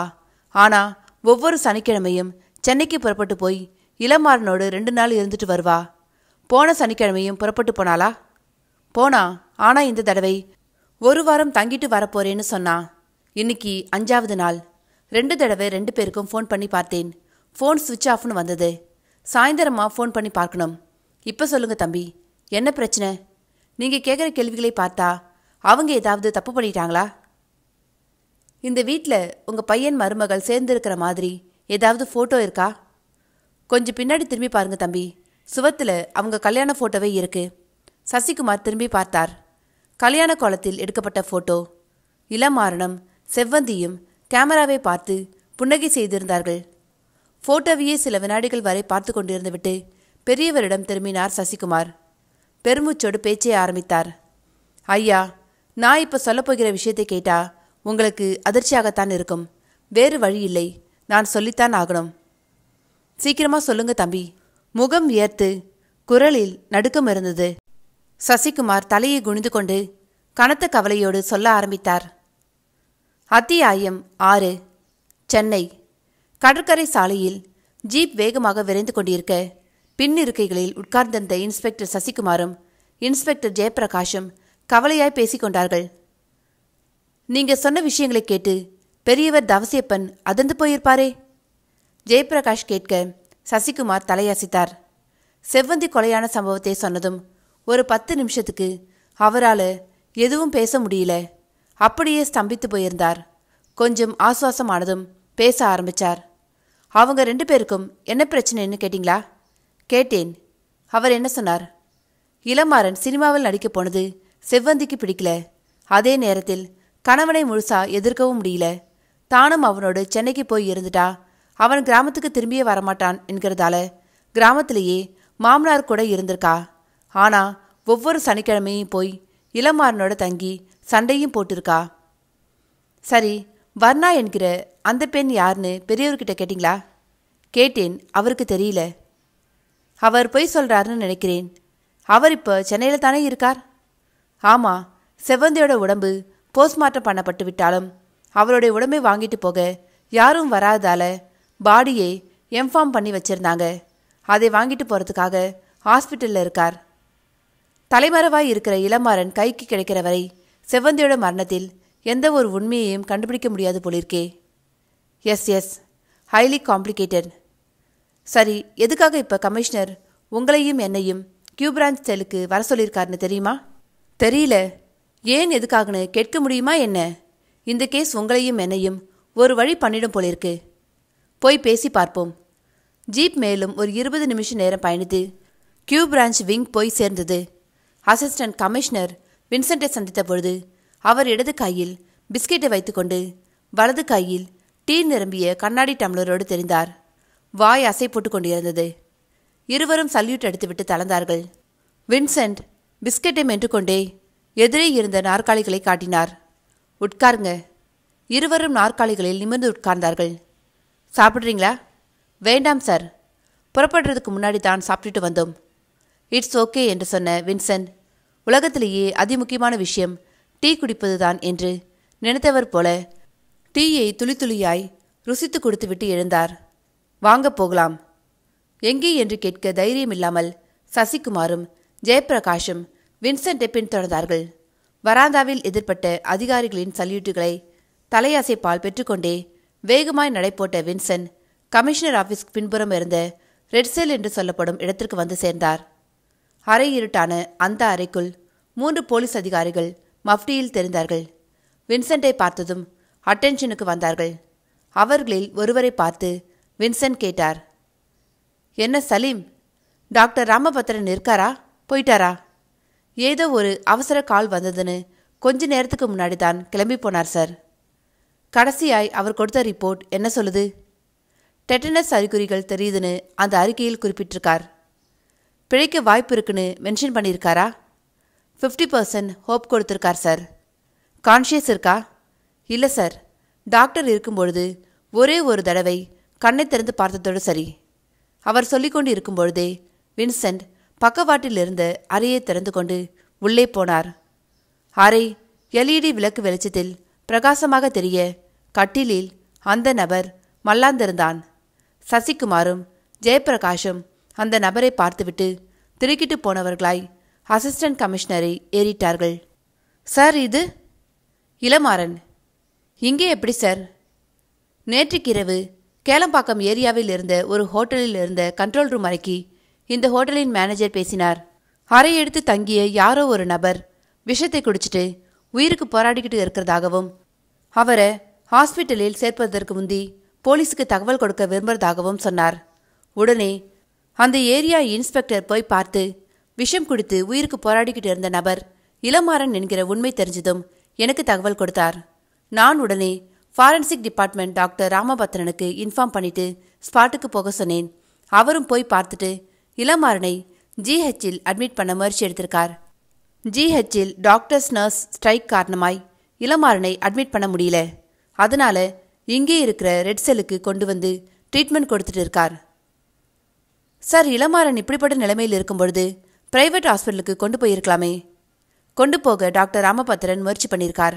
ஆனால் கொஞ்ச நெஞ்ச சுய உணர்வோடு இருந்த இளமாறன் தான் ஒரு வாக்குமூலம் கொடுக்க விரும்புறதாகவும் தன்னை ஹாஸ்பிட்டலில் அட்மிட் பண்ணாம போலீஸ் பாதுகாப்பில் வச்சு ட்ரீட்மெண்ட் தரும்படியாகவும் கேட்டுக்கிட்டதால தனிப்பட்ட முறையில் இங்கே கொண்டு வந்துட்டோம். இளமாறன் ஏதாவது வாக்குமூலம் கொடுத்தானா சார்? விளக்கமாகவே கொடுத்திருக்கான். அந்த வாக்குமூலத்தை டாக்டர் ராமபத்திரன் வீடியோவா பதிவு பண்ணிட்டார். அந்த வாக்குமூலத்தில் இளமாறன் என்னத்தான் சொல்லியிருக்கான் சார்? வாங்க கேட்டுடுவோம். அதுக்காகத்தான் உங்கள் 2 பேரையும் புறப்பட்டு வர சொன்னேன். வின்சென்ட் அந்த அறையை நின்று வெளிப்பட்டு பக்கத்து அறையை நோக்கி போக சசிகுமாரும் ஜெயப்பிரகாஷும் தொடர்ந்தார்கள். பக்கத்து அறை சிறிதும் பெரிதுமான கம்ப்யூட்டர்களால் நிரம்பியிருந்தது. ஒரு பெரிய கம்ப்யூட்டருக்கு முன்பாய் உட்கார்ந்திருந்த அந்த அதிகாரி அசிஸ்டன்ட் கமிஷனரை பார்த்ததும் எழுந்தார். ஒரு சல்யூட் அடித்துவிட்டு அப்படியே நின்றார். மானேஷ் சார், அந்த இளமாறன் கொடுத்த வாக்குமூலத்தை போட்டு காட்டுங்க. 1 minute சார் என்று சொன்ன அந்த மானேஷ் கம்ப்யூட்டரில் போய்கொண்டிருந்த ஒரு ப்ராசஸை நிறுத்திவிட்டு பென்ட்ரைவ் ஒன்றை எடுத்து கம்ப்யூட்டருக்கு சாப்பிட கொடுத்துவிட்டு ப்ளே பட்டனை தட்ட திரை சில வினாடிகளுக்கு வெளிச்சமாய் இருந்துவிட்டு இளமாறனின் முகத்தை க்ளோஸ்அப்பில் காட்டியது. கண்களில் சோர்வு தெரிய உதடுகள் வறண்டு போய் தெரிந்தன. டாக்டர் ராமபத்திரன் இளமாறனுக்கு பக்கத்தில் உட்கார்ந்து மெதுவான குரலில் பேசிக்கொண்டிருந்தார். இளமாறன், நீ என்ன சொல்ல போற? சொல்லு. இளமாறன் மூச்சு திணறபடி பேச ஆரம்பித்தான். டாக்டர், நான் எல்லா உண்மைகளையும் சொல்லிடுறேன். ஆனால் நீங்கள் எனக்கு ஒரு வாக்குறுதி கொடுக்கணும். என்ன வாக்குறுதி? நான் உண்மைகளை சொன்ன பின்னாடி எனக்கு ஏதாவது ஒரு விஷ ஊசியை போட்டு என் உயிரை எடுத்துடணும். இதோ பார், நீ எது மாதிரியான குற்றம் பண்ணியிருந்தாலும் சரி, அதை பரிசீலனை பண்ணி பார்த்து உன்னை விடுதலை பண்ணவோ தண்டனை கொடுக்கவோ சட்டம் இருக்கு. முதல்ல உன்னோட வாக்குமூலத்தை கொடு. நான் பண்ணின குற்றத்திற்கு விடுதலை கிடைக்காது டாக்டர், தூக்கு தண்டனை தான் கிடைக்கும். அதுவும் தூக்கில் என்னைக்கு போடுறாங்கன்னு விவரம் தெரியாம ஒவ்வொரு நாளையும் மன உளைச்சலோடும் மரண அவஸ்தையோடும் கழிக்கணும். அந்த கொடுமையை எல்லாம் என்னால் தாங்கிட்டு வாழ முடியாது டாக்டர். நீ முதல்ல வாக்குமூலம் கொடு. அந்த வாக்குமூலத்தில் நீ பண்ணின தப்புக்கு ஏதாவது நியாயம் இருக்கான்னு பார்க்கலாம். டாக்டர், நான் என்னோட மனைவி செவ்வந்தியை கொலை பண்ணினதில் என்ன நியாயம் இருக்கும்னு நினைக்கிறீங்க? எதுக்காக அவளை கொலை பண்ண? எனக்கு கோபம் வர மாதிரி நடந்துக்கிட்டா, என்னை மரியாதை குறைவாக பேசினா. அப்படி என்ன அவ பேசினா? டாக்டர், எனக்கு சின்ன வயசுலேருந்தே சினிமா துறைக்கு வந்து அதில் ஏதாவது ஒரு துறையில் பேர் வாங்கணும்னு ஆசை. எனக்கு சொந்த ஊர் குமரி மாவட்டத்தில் இருக்கிற சாமியாடி கிராமம். அம்மா இல்லை, அப்பா மட்டும்தான். எனக்கு அப்பா அம்மா வச்ச பேர் கருப்புசாமி. அந்த பேரை இளமாறன்னு மாற்றிக்கிட்டு சினிமாவில் நடிக்க சென்னைக்கு வந்தேன். எவ்வளவோ முயற்சி பண்ணியும் சினிமாவில் நடிக்க வாய்ப்பு கிடைக்கல. நடிக்க வாய்ப்பு கிடைக்காத காரணத்தால் சினிமாவுக்கு பாட்டு எழுத முயற்சி பண்ணினேன். அந்த முயற்சியிலும் எனக்கு தோல்விதான் கிடைச்சிது. இருந்தாலும் அந்த தோல்விகளை பொருட்படுத்தாமல் முயற்சிகள் மேற்கொண்டதை என்னோட மனைவி செவ்வந்தி கேலியும் கிண்டலும் பண்ணினா. ஒவ்வொரு வாரமும் சனி ஞாயிறு கிராமத்திலேருந்து வந்துடுவா. சினிமாவில் நீங்கள் கிழிச்சது போதும், நம்ம கிராமத்துக்கு வந்துடுங்க, ஒழுங்காக விவசாயத்தை பார்த்துட்டு நிம்மதியாக இருக்கலாம்னு நச்சரிக்க ஆரம்பிச்சா. கல்யாணமான நாளிலிருந்தே இதே பிரச்சனை தான். போன வாரம் வந்தபொழுது பெரிய அளவில் எனக்கும் செவ்வந்திக்கும் வாக்குவாதம் ஏற்பட்டது. ஒரு கட்டத்துக்கு மேல் அவளோட பேச்சை என்னால் தாங்கிக்க முடியல. அறிவாரை எடுக்க வேண்டியதாயிடுச்சு. வெட்டி சாய்ச்சேன். முட்டுக்காடு பகுதிக்கு கொண்டு போய் சவுக்கு மரத்தொப்புக்குள்ளே புதைச்சேன். இளமாறன் மூச்செடுத்தபடி பேசிக்கொண்டிருக்கும் பொழுதே டாக்டர் குறுக்கிட்டு கேட்டார், நீ செவ்வந்தியை கொலை செய்ய இதுதான் காரணமா? இது மட்டுமில்லை டாக்டர், இன்னொரு காரணமும் இருக்கு. என்ன? நான் சினிமா துறையில் ஆர்வமாக இருக்கிறதால செவ்வந்தியும் சென்னையிலேயே தங்கி சினிமாவில் நடிக்க போகிறதா சொன்னா. முதல்ல அவள் அப்படி சொன்னபொழுது என்னை சீன்றதுக்காக சொல்கிறான்னு நினச்சேன். ஆனால் உண்மையிலேயே அவள் நடிக்க போகிறான்னு தெரிஞ்சதும் அதிர்ச்சி ஆயிட்டேன். நான் செவ்வந்திக்கிட்ட உன்ன மாதிரியான பெண்களுக்கு சினிமா சரிப்பட்டு வராது, பேசாம கிராமத்துக்கே போய் இருன்னு சொன்னேன். அவள் கேட்கல, எதிர்த்து வாயாட ஆரம்பிச்சா. ஒரு கட்டத்தில் அவள் வரம்பு மீறி சினிமாவால் நீ கெட்டு போகலாம், நான் கெட்டு போகக்கூடாதான்னு கேட்டா. அந்த வார்த்தையை கேட்டதும் தான் நான் நிதானம் இழந்து போய் அறிவாலை எடுத்தேன், வெட்டி சாய்ச்சேன். டாக்டர் அமைதியாய் இளமாறனை பார்த்து கொண்டிருக்க அவன் சில வினாடிகள் மூச்செடுத்து விட்டு மறுபடியும் பேச ஆரம்பித்தான். செவ்வந்தியை வெட்டின பிறகும் எனக்கு அவ மேலே 3 நாள் கோபம் இருந்தது. போலீஸ் பார்வைக்கு படாம தலைமறைவாய் இருந்தேன். அதுக்கப்புறம்தான் கைது, கோர்ட்டு, ஜெயில்னு பயம் வந்தது. நேராக கேளம்பாக்கம் ஏரியாவுக்கு போய் ஒரு லாட்ஜில் ரூம் எடுத்தேன். விஷம் சாப்பிட்டுட்டு தற்கொலை பண்ணிக்கிற முடிவுக்கு வந்தேன். ஆனால் நான் சாப்பிட்ட விஷம் என்னோட உயிர் போகாத அளவுக்கு இருந்ததால போலீஸ்கிட்ட மாட்டிக்கிட்டேன். இனியும் நான் உயிரோடு இருக்க விரும்பல டாக்டர். எனக்கு ஏதாவது ஒரு ஊசி போட்டு கொண்டுடுங்க. 4-5 வருஷம் கேஸ் நடந்து தூக்கில் தொங்குறதை காட்டிலும் இன்னிக்கே இப்போவே செத்து போயிடுறேன். இளமாறன் மூச்சு திணறி பேசிக்கொண்டிருக்கும் பொழுதே கம்ப்யூட்டர் திரையில் வீடியோ காட்சி மறைந்தது. கம்ப்யூட்டர் அதிகாரி மானேஷ் நிமிர்ந்து அசிஸ்டன்ட் கமிஷனரை பார்த்தார். இதுக்கப்புறம் அவனுக்கு மூச்செரிப்பு அதிகமானதால் பேச முடியல. அன்கான்ஷியஸ் ஆயிட்டான். மறுபடியும் கான்ஷியஸ் வந்து பேசுவானா? டாக்டர் ராமபத்திரன் என்ன சொன்னார்? கான்ஷியஸ் வர 50% வாய்ப்பு இருக்குன்னு சொன்னார். வெயிட் பண்ணி பார்க்கணும் சார். சசிகுமார் வின்சென்ட்டிடம் திரும்பினார். தயக்கத்தோடு பேசினார். சார். சொல்லுங்க. இளமாறன் கொடுத்த இந்த வாக்குமூலத்தில் ஒரு விஷயம் பற்றி அவன் பேசவே இல்லை சார். எதை சொல்றீங்க? வர்ணா யார் என்கிற விஷயம். சம்பவத்தை நேரில் பார்த்த எதிர்விட்டு மாதிரி சொன்ன ஒரு முக்கியமான விஷயம் அந்த வர்ணா தான்.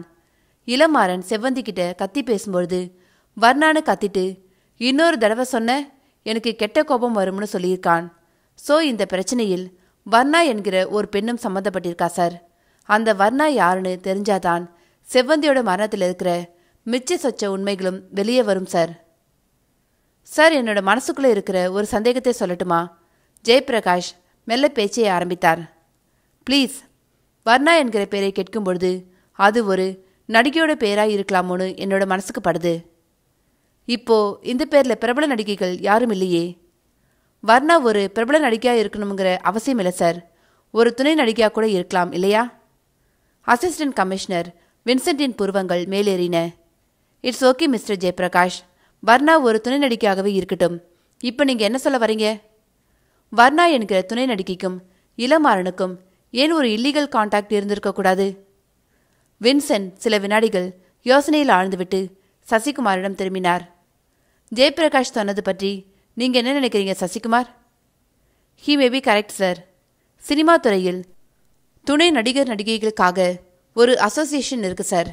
அங்கே விசாரிச்சா வர்ணா என்கிற பெண் இருக்காளா இல்லையான்னு தெரிஞ்சிடும். நான் இப்போவே ட்ரை பண்ணட்டுமா சார்? நம்பர் தெரியுமா? எனக்கு தெரிஞ்ச ஸ்டன் மாஸ்டர் ஒருத்தர் ஃபைட்டர்ஸ் அசோசியேஷனில் இருக்கார். அவர்கிட்ட ஃபோன் நம்பர் வாங்கிக்கலாம். Please do it. சசிகுமார் தன் செல்ஃபோனை கையில் எடுத்துக்கொண்டு அந்த அறையை விட்டு வெளியே போனார். 10 நிமிடம் கழித்து உள்ளே வந்தார். வின்சென்ட் ஒரு கேள்விக்குறியோடு அவரை பார்த்தார். என்ன சசிகுமார், அந்த துணை நடிகர் நடிகைகளின் அசோசியேஷன் ஃபோன் நம்பர் கிடைச்சதா? கிடைச்சது சார். அந்த அசோசியேஷன் பிரசிடென்ட்கிட்டே பேசிட்டேன். What was the reply? Varna என்கிற பேரில் எந்த ஒரு துணை நடிகையும் இல்லைன்னு சொல்கிறார் சார். அப்படின்னா யார் அந்த வர்ணா? இளமாறனுக்கு மறுபடியும் கான்ஷியஸ் வரும்பொழுது நாம கேட்க வேண்டிய முதல் கேள்வி இதுவாகத்தான் இருக்கணும் சார். அவனுக்கு எப்போ கான்ஷியஸ் திரும்பும்னு தெரியலையே சார். நானும் ஜெயபிரகாஷும் இளமாறனுக்கு கான்ஷியஸ் திரும்புகிற வரைக்கும் இதே ரூமில் இருக்கும். அவனுக்கு நினைவு திரும்பின அடுத்த வினாடியே வர்ணா யாருங்கிற கேள்வியை கேட்டு பதிலை வாங்கிடுறோம். That's good. நான் கமிஷனரை வேற ஒரு கேஸ் விஷயமாக பார்த்து பேச வேண்டியிருக்கு. நான் புறப்படுறேன். நீங்கள் 2 பேரும் இளமாறனை கவனிங்க. Any importance call me. Yes sir. Vincent புறப்பட்டு போனதும் சசிகுமாரும் ஜெயபிரகாஷும் அங்கிருந்த காலியான நாற்காலிகளில் தளர்வாய் சாய்ந்து உட்கார்ந்தார்கள். நிமிடங்கள் அவஸ்தையாய் கரைந்து காணாமல் போய்கொண்டிருக்க சரியாய் 1 மணி நேரம் கழித்து அந்த கான்ஸ்டபிள் தயக்கத்தோடு உள்ளே வந்தார். சல்யூட் ஒன்றை தளர்வாய் அடித்துவிட்டு சொன்னார். சாரி சார், இளமாறன் நினைவு திரும்பாமலேயே இறந்துட்டான். அத்தியாயம் 7. செழியன் தன்னுடைய அறையில் ஏசி காற்றை சுவாசித்தபடி லேப்டாப்பில் கவனமாய் இருந்த வினாடி ஸ்வேதா அறைக்குள் நுழைந்தாள். 23 வயது, அதிகப்படி அழகு, சுருண்ட முடி. செழியன் தலை நிமிராமல் போகவே பக்கத்தில் வந்து நின்று தன் இடது கையின் ஆட்காட்டி விரலால் அவனுடைய பின்னந்தலையை மெல்ல தட்டினாள். என்ன, நிஜமாவே பிஸியா? இல்லை பிஸியாக இருக்கிற மாதிரி பாவலா பண்ணுறியா? செழியன் லேப்டாப்பில் நின்று நிமிர்ந்தான். Sorry Shweta, Scotland yard police நேற்று ராத்திரி லண்டனில் ஒரு சாகசம் பண்ணினதை வீடியோவாக எடுத்து. ஸ்வேதா கையமர்த்தினாள். போதும் நிறுத்து. ஸ்காட்லாந்து யார்டுக்கும் நயன்தாராவுக்கும் என்ன சம்மந்தம்? நயன்தாராவா? நான் லேப்டாப்பை பார்த்துட்டேன். நயன்தாரா க்ளோஸ்அப்பில் சிரிச்சிட்டு இருந்தா. செழியன் லேப்டாப்பை சாத்தினான். பார்த்துட்டியா? பின்ன என்னோட 3வது கண்ணுக்கு என்ன வேலை? நீ என்ன திருட்டுத்தனம் பண்ணினாலும் எனக்கு தெரிஞ்சிடும். சரி, இன்னைக்கு காலையில் 11 மணிக்கு ஒரு இடத்துக்கு போகணும். அது எந்த இடம்னு ஞாபகம் இருக்கா? ஞாபகம் இருக்கு. சொல்லு பார்க்கலாம். திருவள்ளூர் வரைக்கும் போய் ஹரிகிருஷ்ணன் என்கிற ஒரு கிளையண்ட்டை பார்க்கணும். தப்பாக மட்டும் சொல்லியிருந்தேன் அவனே, இன்னைக்கு உன்னை ஒரு வழி பண்ணியிருப்பேன். ஸ்வேதா சொல்லிக் கொண்டிருக்கும் பொழுதே செழியனின் மேஜை மேல் இருந்த டெலிஃபோன் மெலிதாய் கனைத்தது. ரிசீவரை எடுத்து பேசினாள் ஸ்வேதா. எஸ். மறுமுனையில் ஒரு பெண் குரல் கேட்டது. அது 360 டிகிரி டிடெக்டிவ் ஏஜென்சி தானே? ஆமாம், நீங்கள்? என்னோட பேர் நர்த்தனா. செழியனும் நானும் காலேஜ் மேட்ஸ். செழியன் அங்கே இருக்காரா? இருக்கார். கொஞ்சம் பேசணும். Any urgency? எஸ். அவர் ஒரு முக்கியமான மீட்டிங்கில் இருக்கார்.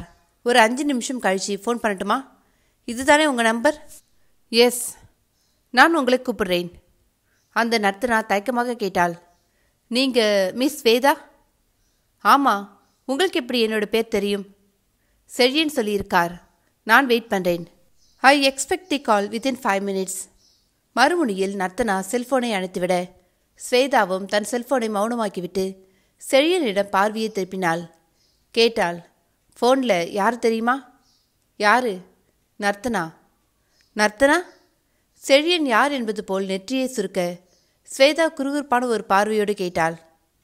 நர்த்தனா யாருன்னு உனக்கு நிஜமாகவே ஞாபகத்துக்கு வரலையா? என் கூட காலேஜில் நர்த்தனான்னு ஒருத்தி படித்தா. அவளே தான் உன்னோட காலேஜ் மேட்னு சொன்னா.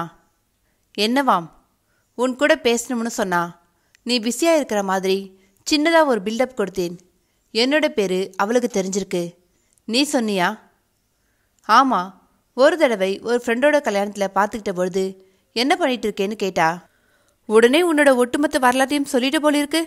பேரு தான் 360 டிகிரி டிடெக்டிவ் ஏஜென்சி. வருஷத்துக்கு 10 கிளைண்ட் கூட வர்றதில்லைன்னு சொன்னியா? ஸ்வேதா, இன்னைக்கு நம்ம ஏஜென்சி ஒரு குக்கிராமம் மாதிரி இருக்கலாம். அடுத்த 5 வருஷத்துக்குள்ளே அது சென்னை மாதிரி ஒரு மெட்ரோ சிட்டியாக மாறிடும். எனக்கும் உங்ககிட்ட பிடிச்சதே இந்த நம்பிக்கை தாண்டா. சரி, அந்த நர்த்தனாவுக்கு ஃபோன் பண்ணி வர சொல்லட்டுமா? வர சொல்லு, ஆனால் பொறாமப்படாதே. நான் எதுக்காக பொறாமப்படணும்? அந்த நர்த்தனா உன்னை காட்டிலும் கொஞ்சம் தூக்கலாய் ரோஸ் மில்க் நேரத்தில் இருப்பா. அதே சமயத்தில் நீ கொஞ்சம் சந்தோஷப்படுற மாதிரியும் இருப்பா. எனக்கு என்ன சந்தோஷம்? அந்த நர்த்தனாவுக்கு டபுள் சின், தாடி ஏரியா பெருசாக இருக்கும். ஸ்வேதா செழியனை மறுத்து கொண்டே செல்போனின் ரிசீவரை எடுத்து ரீசன்ட் கால் நம்பர் பார்த்து டயல் செய்தாள். மறுமுனையில் ரிங் போய் குரல் கேட்டது. ஹலோ நர்த்தனா, நான் ஸ்வேதா. செழியன் ஃப்ரீ ஆயிட்டாரா? ஆயிட்டார். நீங்கள் புறப்பட்டு வாங்க. 1 மணி நேரத்திற்குள்ளே அவர் வெளியே புறப்பட்டு போயிடுவார். நீங்கள் அதுக்குள்ளே வர முடியுமா? 2 நிமிஷத்துக்குள்ளே வந்துடுவேன். 2 நிமிஷமா? இப்போ நீங்கள் எங்கே இருக்கீங்க? உங்கள் ஆஃபீஸ்க்கு முன்னாடி தான் வெயிட் பண்ணிட்டு இருக்கேன். இந்த பதிலை எதிர்பார்க்காத ஸ்வேதா சில வினாடிகள் மௌனித்து விட்டு சொன்னாள். சரி வாங்க. செல்போனை அணைத்துவிட்டு கொஞ்சம் திமிர் பிடிச்சவளாய் இருப்பா போலிருக்கு என்றாள் ஸ்வேதா. 2 நிமிஷத்தில் வராலாம். வரட்டும் வரட்டும். எதுக்காக வரான்னு உனக்கு கெஸ் பண்ண முடியுதா? No idea.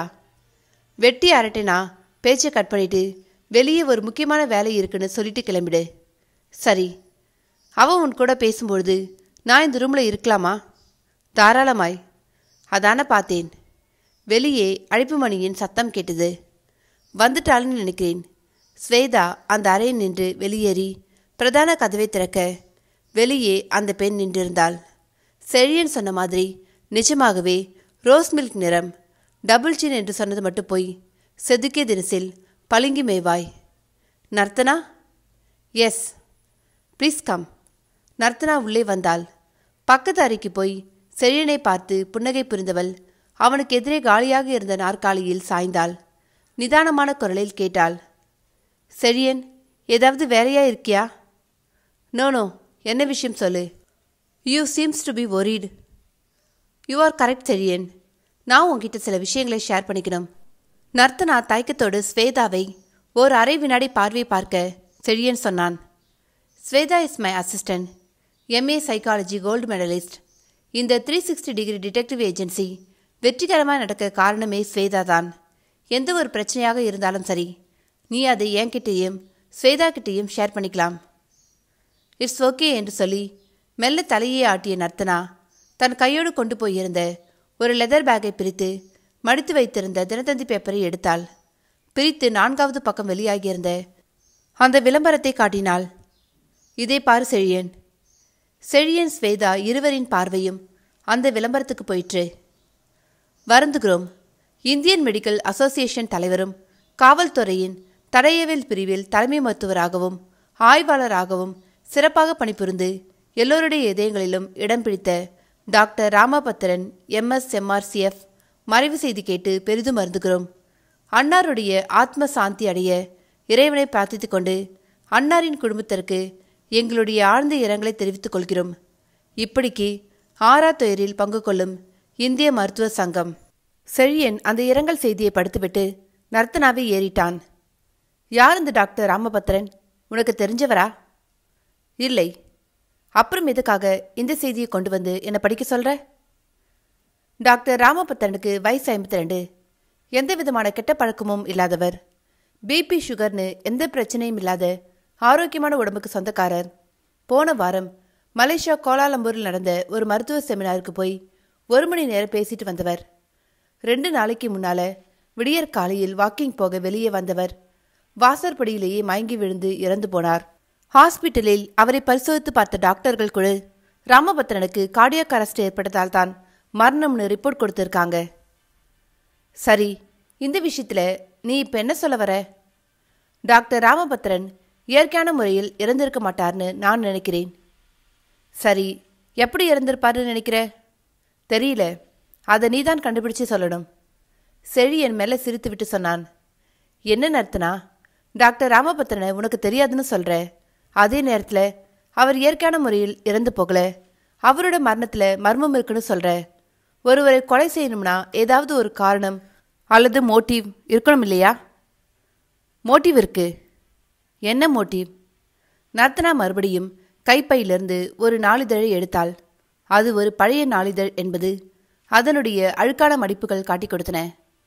அந்த நாளிதழை நர்த்தனா கவனமாக பிரித்து ஒரு பக்கத்தை மட்டும் விரித்து 2 புகைப்படங்களோடு வெளியாகியிருந்த அந்த செய்தியை காட்டினாள். செழியனும் ஸ்வேதாவும் தங்களுடைய குழப்பமான பார்வைகளை அந்த செய்திக்கு கொண்டு போனார்கள். சினிமா ஆசையால் நேர்ந்த விபரீதம். மனைவி அறிவாளால் வெட்டி கொலை. கணவன் விஷமருந்தி தற்கொலை. இது பற்றி கூறப்படுவதாவது, கன்னியாகுமரி சாமியாடு கிராமத்தை சேர்ந்தவர் கருப்புசாமி என்கிற இளமாறன், இளமாறனின் மனைவி செவ்வந்தி. இருவருக்கும் சில ஆண்டுகளுக்கு முன்பு திருமணம் நடந்தது. சந்தோஷமாய் போய்கொண்டிருந்த குடும்ப வாழ்க்கையில் சினிமா ஆசை புயலாக வீசியது. சினிமாவில் நடிக்க வேண்டும் என்கிற ஆர்வத்தால் இளமாறன் மனைவியையும் தன்னுடைய தந்தையையும் விட்டு பிரிந்து சென்னைக்கு வந்து மகாராணி அவென்யூவில் வீடு எடுத்து தங்கி சினிமாவில் நடிக்க வாய்ப்புகளை தேடி அலைந்தார். வாய்ப்புகள் கிடைக்காமல் போகவே சினிமாவுக்கு பாட்டு எழுதும் முயற்சியில் ஈடுபட்டார். இளமாறனின் சினிமா ஆசை மனைவி செவ்வந்திக்கு பிடிக்கவில்லை. வார வாரம் சனி ஞாயிறு அன்று கிராமத்திலிருந்து சென்னைக்கு புறப்பட்டு வந்து கணவனுக்கு புத்திமதி சொல்லி கிராமத்துக்கு வரும்படி வற்புறுத்தியதாக தெரிகிறது. மனைவி தனக்கு புத்திமதி சொல்வதை இளமாறன் விரும்பவில்லை. இதன் காரணமாகவே இருவருக்கும் இடையே கடுமையான வாக்குவாதம் நடந்து வந்திருக்கிறது. 4 நாட்களுக்கு முன்பு வழக்கம் போல் சென்னை வந்து கணவன் இளமாறனோடு வாக்குவாதத்தில் ஈடுபட்டாள். வாக்குவாதம் முற்றவே ஆத்திரமும் கோபமும் அடைந்த இளமாறன் அரிவாளை எடுத்து மனைவியை வெட்டி கொன்று உடலை பழைய மகாபலிபுரம் ரோடு முட்டுக்காடு அருகே உள்ள சவுக்குத்தொப்பில் புதைத்துவிட்டு தலைமறைவாகிவிட்டார். தலைமறைவாய் இருந்த இளமாறனை போலீஸ் தேடி வந்த நிலையில் கேளம்பாக்கம் பகுதியில் உள்ள ரோகிணி லாட்ஜின் மேனேஜர் காவல்துறை கட்டுப்பாட்டு அறைக்கு ஒரு தகவல் கொடுத்தார். தன்னுடைய லாட்ஜில் அறை எடுத்து தங்கியிருந்த ஒரு நபர் விஷமருந்த நிலையில் உயிருக்கு போராடி கொண்டு இருப்பதாக அவர் தகவல் கொடுக்க போலீசார் விரைந்து சென்று பார்த்தபொழுது விஷமருந்திய நபர் இளமாறன் என்பது தெரிந்தது.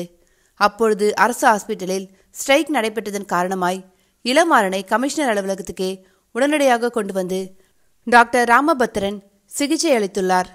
ஆரம்பகட்ட சிகிச்சை பலனளித்ததன் காரணமாக இளமாறன் சுய உணர்வுக்கு வந்து வாக்குமூலம் கொடுத்துள்ளார். வாக்குமூலத்தில் தன் மனைவி செவ்வந்தியை கொன்று முட்டுக்காடு சவுக்குத்தோப்பில் புதைத்ததையும் ஒப்புக்கொண்டார். வாக்குமூலம் கொடுத்து கொண்டு இருக்கும் பொழுதே இளமாறன் சுய உணர்வு இழந்துவிட்டார். டாக்டர் ராமபத்திரன் மேற்கொண்டு சிகிச்சை அளித்தும் சிகிச்சை பலனளிக்காமல் இளமாறன் இறந்து போனார். செழியனும் ஸ்வேதாவும் செய்தித்தாளில் பிரசுரமாகியிருந்த அந்த ஒட்டுமொத்த செய்தியையும் படித்துவிட்டு ஒன்றாக நிமிர்ந்து நர்த்தனாவை ஏறிட்டார்கள். இந்த செய்திக்கும் டாக்டர் ராமபத்திரனோட மரணத்துக்கும் ஏதாவது சம்பந்தம் இருக்கும்னு நினைக்கிறியா நர்த்தனா? ஆமா. என்ன சம்பந்தம்? தெரியல, நீதான் கண்டுபிடிக்கணும். ஸ்வேதா இப்பொழுது குறுக்கிட்டாள். இதோ பாருங்க நர்த்தனா, டாக்டர் ராமபத்திரன் 4 நாளைக்கு முன்னாடி இறந்து போயிருக்கார். ஆனா செவ்வந்தியை கொலை செய்த இளமாறன் 6 மாசத்துக்கு முன்னாடி இறந்து போயிருக்கான். ராமபத்திரன் ஹார்ட் அட்டாக்ல இறந்து போன சம்பவத்துக்கும் இளமாறன் பாய்சன் குடிச்சு செத்து போனதுக்கும் ஏதாவது ஒரு நூலிழை சம்பந்தமாவது இருக்க வேண்டாமா? அப்படி ஏதாவது சம்பந்தம் இருந்தால் தானே இந்த கேஸுக்கு ஒரு இம்பார்ட்டன்ஸ் கொடுக்க முடியும். நர்த்தனா தலையசைத்தாள். எஸ், உங்க சந்தேகம் நியாயமானது தான் என்று சொன்ன நர்த்தனா தன் கைப்பையிலிருந்து இன்னொரு நாளிதழை எடுத்து அதன் கடைசி பக்கத்தில் வெளியாகியிருந்த செய்தியை காட்டி படிங்க என்றாள். ஸ்வேதாவும் செழியனும் சற்றே எரிச்சலோடு நர்த்தனாவை பார்த்தார்கள். செழியன் கோபமாய் குரலை உயர்த்தினான். நர்த்தனா, அந்த பைக்குள்ளே இன்னும் எத்தனை நியூஸ் பேப்பர் வச்சிருக்க? எல்லாத்தையும் ஒன்றா எடுத்து காட்டிடு. கோபப்படாத செழியன், இந்த பேப்பரில் இருக்கிற நியூஸை மட்டும் படிச்சிடு, அப்புறம் உனக்கே எல்லாம் புரியும். ஒரு பெருமூச்சோடு தலையாட்டியவன் நர்த்தனா காட்டிய செய்தியில் பார்வையை போட்டான். ஸ்வேதாவும் படிக்க ஆரம்பித்தாள். குடிபோதையில் கார் ஓட்டிய இளைஞர் சாலையின் தடுப்பு சுவரில் மோதி சம்பவ இடத்திலேயே பலி. நேற்று முன்தினம் பல்லாவரம் நெடுஞ்சாலையில் வேகமாக கார் ஓட்டி வந்த இளைஞர் ஒருவர் சாலையின் டிவைடரில் காரை மோதியதால் பெரிய அளவில் விபத்து ஏற்பட்டு சம்பவ இடத்திலேயே உயிரிழந்தார். இறந்த இளைஞரின் பெயர் சுந்தரேசன் என்பதும் அவர் கேளம்பாக்கத்தில் உள்ள ரோகிணி லாட்ஜ் என்ற ஓட்டலின் மேனேஜர் என்பதும் முதற்கட்ட விசாரணையில் தெரிய வந்துள்ளது. சுந்தரேசனின் வயது 33. இன்னமும் 3 மாத காலத்தில் அவருக்கு திருமணம் நடக்கவிருந்தது என்பது ஒரு துயரச் செய்தி. இது சம்பந்தமாய் போலீசார் மேற்கொண்டு விசாரணை நடத்தி வருகிறார்கள். செய்தியை படித்துவிட்டு செழியன் நர்த்தனாவை சுவாரஸ்யம் இல்லாமல் பார்த்தான். சொன்னான், நியூஸை படிச்சிட்டேன். நர்த்தனா கேட்டாள், அந்த நியூஸில் இருக்கிற ஒரு விஷயம் உன்னோட மனசுக்கு உறுத்தலா படலையா? இல்லையே என்றான் செழியன். ஸ்வேதா குறுக்கிட்டு சொன்னாள், என்னோட மனசுக்கு பட்டது. நர்த்தனா அவளிடம் திரும்பி, என்னன்னு சொல்லுங்க என்றாள். இளமாறன் விஷம் குடிச்சிட்டு உயிருக்கு போராடிட்டு இருக்கிற விஷயத்தை காவல்துறையின் கட்டுப்பாட்டு அறைக்கு இன்ஃபார்ம் பண்ணினது அந்த ரோகிணி லாட்ஜ் மேனேஜர் தானே? சரியா நோட் பண்ணியிருக்கீங்க. இன்னொரு விஷயத்தையும் நோட் பண்ணினேன். நீங்க இந்த நியூஸ் பேப்பர்களை எல்லாம் காட்டி படிக்க சொன்ன எல்லா செய்திகளும் இளமாறனோட மரணத்தில் சம்பந்தப்பட்டு இருக்கு. நான் சொல்றது சரியா? கரெக்ட். சரி, நீங்க இப்ப என்ன சொல்ல வரீங்க? எங்ககிட்ட நீங்க எது மாதிரியான உதவியை எதிர்பார்க்குறீங்க? இந்த கேஸில் எனக்கு ஒரு சந்தேகம். என்ன? இளமாறன் விஷம் சாப்பிட்டு மரணம் அடைந்திருக்க முடியாது. அவன் கொலை செய்யப்பட்டு இருக்கணும். அவன் தான் வாக்குமூலம் கொடுத்திருக்கானே. தன்னோட வைஃபை கொலை பண்ணிட்டதாகவும் தலைமறைவாய் இருக்கிற தான் உயிர் வாழ விரும்பவில்லை என்றும் தெளிவாக சொல்லியிருக்கானே. அப்படி அவனை சொல்ல வச்சிருக்காங்க. யார்? தெரியல. அதை கண்டுபிடிக்கத்தான் செழியனோட உதவியை கேட்டு வந்திருக்கேன். செழியன் கேட்டான், அந்த இளமாறன் உனக்கு தெரிஞ்சவனா? இல்லை. அப்புறம் எதுக்கு இந்த வேண்டாத வேலை? செழியன், நீ ஒரு விஷயத்தை தெரிஞ்சுக்கணும். இந்த இளமாறன் மட்டும் இறந்து போயிருந்தா எனக்கு எந்த சந்தேகமும் வந்திருக்காது. அப்படியே சந்தேகம் வந்திருந்தாலும் அதை பொருட்படுத்தியிருக்க மாட்டேன். ஆனால் இளமாறனோட மரண விவகாரத்தில் சம்பந்தப்பட்ட டாக்டர் ராமபத்ரனும் ரோகிணி லாட்ஜ் மேனேஜர் சுந்தரேசனும் அடுத்தடுத்து சில மாதங்களில் இறந்து போயிருக்காங்க. அதைத்தான் என்னால் டைஜஸ்ட் பண்ணிக்க முடியல. செழியன் புன்னகைத்தான். தமிழில் ஒரு பழமொழி இருக்கு, காக்கை உட்கார பணம்பழம் விழுந்த மாதிரின்னு. அதே மாதிரி டாக்டர் ராமபத்ரனின் மரணமும் லாட்ஜ் மேனேஜர் சுந்தரேசனோட மரணமும் தற்செயல்களாக ஏன் நடந்திருக்கக்கூடாது? அப்படி நடந்திருக்க வாய்ப்பில்லை செழியன். எப்படி அவ்வளோ உறுதியாக சொல்கிற? நான் அப்படி சொல்லலை. நம்பிக்கைக்குரிய ஒருத்தர் சொல்கிறார். செழியனும் ஸ்வேதாவும் நிமிர்ந்து உட்கார்ந்தார்கள். நர்த்தனா, நீ என்ன சொல்கிற? நம்பிக்கைக்குரிய ஒருத்தர் சொன்னாரா? ஆமாம். யார் அவர்? ஃபாரன்சிக் டிபார்ட்மெண்ட்டில் வேலை பார்க்குற மானேஷ். மானேஷ்? மானேஷும் நானும் கடந்த 1 வருஷ காலமாய் லவ்வர்ஸ். ஒரே தெருவில் தான் குடியிருக்கும். மானேஷ் கடந்த 1 வார காலமாய் டல்லாய் இருந்தார். காரணம் கேட்டப்ப அவர் சுலபத்தில் சொல்லிடல. நான் வற்புறுத்தி கேட்டதும் தான் சொன்னார். செவ்வந்தி இளமாறன் கொலை விவகாரத்தில் போலீஸ் டிபார்ட்மெண்ட்டில் வேலை பார்க்கறதால யார்கிட்டையும் வெளிப்படையா எதையும் பேசிக்க முடியலன்னு சொன்னார். நீயும் இந்த விஷயத்தை மறந்துடுன்னு என்கிட்ட சொன்னார். ஆனால் என்னால் மறக்க முடியல. நடந்து இருக்கிற சம்பவங்களை எல்லாம் வச்சு பார்க்கும் பொழுது இளமாறன், செவ்வந்தி, doctor Ramabhadran, Rohini lodge manager Sundaresan இவங்களோட மரணத்துக்கு பின்னால் ஏதோ ஒரு பெரிய விவகாரம் இருக்குன்னு என்னோட மனசுக்கு படுது. இந்த பிரச்சனையை போலீஸுக்கு தெரியாம இன்வெஸ்டிகேட் பண்ணி உண்மைகளை கொண்டு வர உன்னால் முடியுமா செழியன்? செழியன் தன் இடது கையின் ஆட்காட்டி விரலால் நெற்றியை கீறினான். இது பெரிய விவகாரமாய் இருக்கும் போலிருக்கே. நீ சொன்னாலும் சொல்லாவிட்டாலும் இது ஒரு மிகப்பெரிய விவகாரம்தான். செழியன் ஸ்வேதாவை பார்த்தான். நீ என்ன நினைக்கிற ஸ்வேதா? இன்வெஸ்டிகேஷனை ஸ்டார்ட் பண்ணி போலீஸ்க்கு தெரியாம விசாரணைகளை மேற்கொண்டு உண்மைகளை வெளியே கொண்டு வந்து விடலாம். இருந்தாலும் நர்த்தனா மெலிதாய் புன்னகைத்தாள். உங்க தயக்கம் எதுக்காகன்னு எனக்கு நல்லாவே புரியுது ஸ்வேதா. இப்படி ஒரு இன்வெஸ்டிகேஷனை பண்ணி உண்மைகளை வெளியே கொண்டு வரதால எங்களோட 360 டிகிரி டிடெக்டிவ் ஏஜென்சிக்கு என்ன லாபம்னு கேட்க வரீங்க இல்லையா? அதேதான். நானும் செழியனும் இந்த 360 டிகிரி டிடெக்டிவ் ஏஜென்சியை ஏதோ ஒரு ஆர்வத்தில் ஆரம்பிச்சிட்டோமே தவிர பெருசா எந்த ஒரு ஏர்னிங்கும் இல்லை. மாசத்துக்கு ஒரு கிளைண்ட் வரதே பெரிய விஷயமா இருக்கு. அது தவிர மேற்கொண்டு பேச முயன்ற ஸ்வேதாவை கையமர்த்திய நர்த்தனா தன்னுடைய கைப்பையை திறந்து ஒரு செக் புத்தகத்தை கையில் எடுத்து அதிலிருந்து ஒரு செக் தாளை கிழித்து செழியனிடம் நீட்டினாள். இந்தா. என்ன இது? பார்த்தா தெரியல? செக். தெரியுது. எதுக்காக செக்? இந்த கேஸை இன்வெஸ்டிகேட் பண்ணி உண்மைகளை வெளியே கொண்டுட்டு வர இந்த அசைன்மெண்ட்டை நீ ஏத்துக்கிட்டா உனக்கு தர்றதுக்காக நிர்ணயம் செய்யப்பட்ட அட்வான்ஸ் தொகை 5 லட்சம். வேலையை வெற்றிகரமாக முடிச்சா 10 லட்சம். செழியன் செக்கை வாங்கிக் கொள்ளாமல் கேட்டான். இதனால உனக்கு என்ன லாபம்? இவ்வளோ பெரிய தொகையை எனக்கு பீஸாய் கொடுக்க வேண்டிய கட்டாயம் என்ன? இந்த தொகையை கொடுக்க போறது நான் இல்லை. அப்புறம் முதல்ல அந்த செக்கில் யாரு கையெழுத்து போட்டிருக்காங்கன்னு பாரு. செழியன் அந்த செக்கை வாங்கி பார்த்தான். 2 விழிகளிலும் மெல்ல மிரட்சி பரவியது. அந்த செக்கை அருகில் இருந்த ஸ்வேதாவிடம் மௌனமாய் நீட்ட வாங்கி பார்த்த அவளுடைய அகலமான விழிகளிலும் ஆச்சரியம் அலையடித்தது. அத்தியாயம் 8. செக்கில் போடப்பட்டிருந்த கையெழுத்தையும் அதற்கு கீழே அச்சடிக்கப்பட்டு இருந்த நிறுவனத்தின் பெயரையும் மறுபடியும் ஒரு தடவை உன்னிப்பாக பார்த்தான் Chezhiyan. பவன்லால், bright nights media people. Chezhiyan பிரமிப்பாகலாத பார்வையோடு நர்த்தனாவை பார்த்தான். நர்த்தனா, என்னால் நம்ப முடியல. எத? பிரைட் நைட்ஸ் மீடியா இந்தியாவிலேயே எவ்வளோ பெரிய கன்சர்ன். அவங்க ரன் பண்ணிட்டு இருக்க 10 டிவி சேனல்ல இன்னைக்கு மக்களுடைய ஹைலி ஃபேவரட் அம்சங்களா இருக்கு. இந்திய அரசியலில் யார் ஊழல் பண்ணினாலும் அதை வெளிச்சத்துக்கு கொண்டு வரத்துல அவங்க அசகாய பேர் வழிகள்.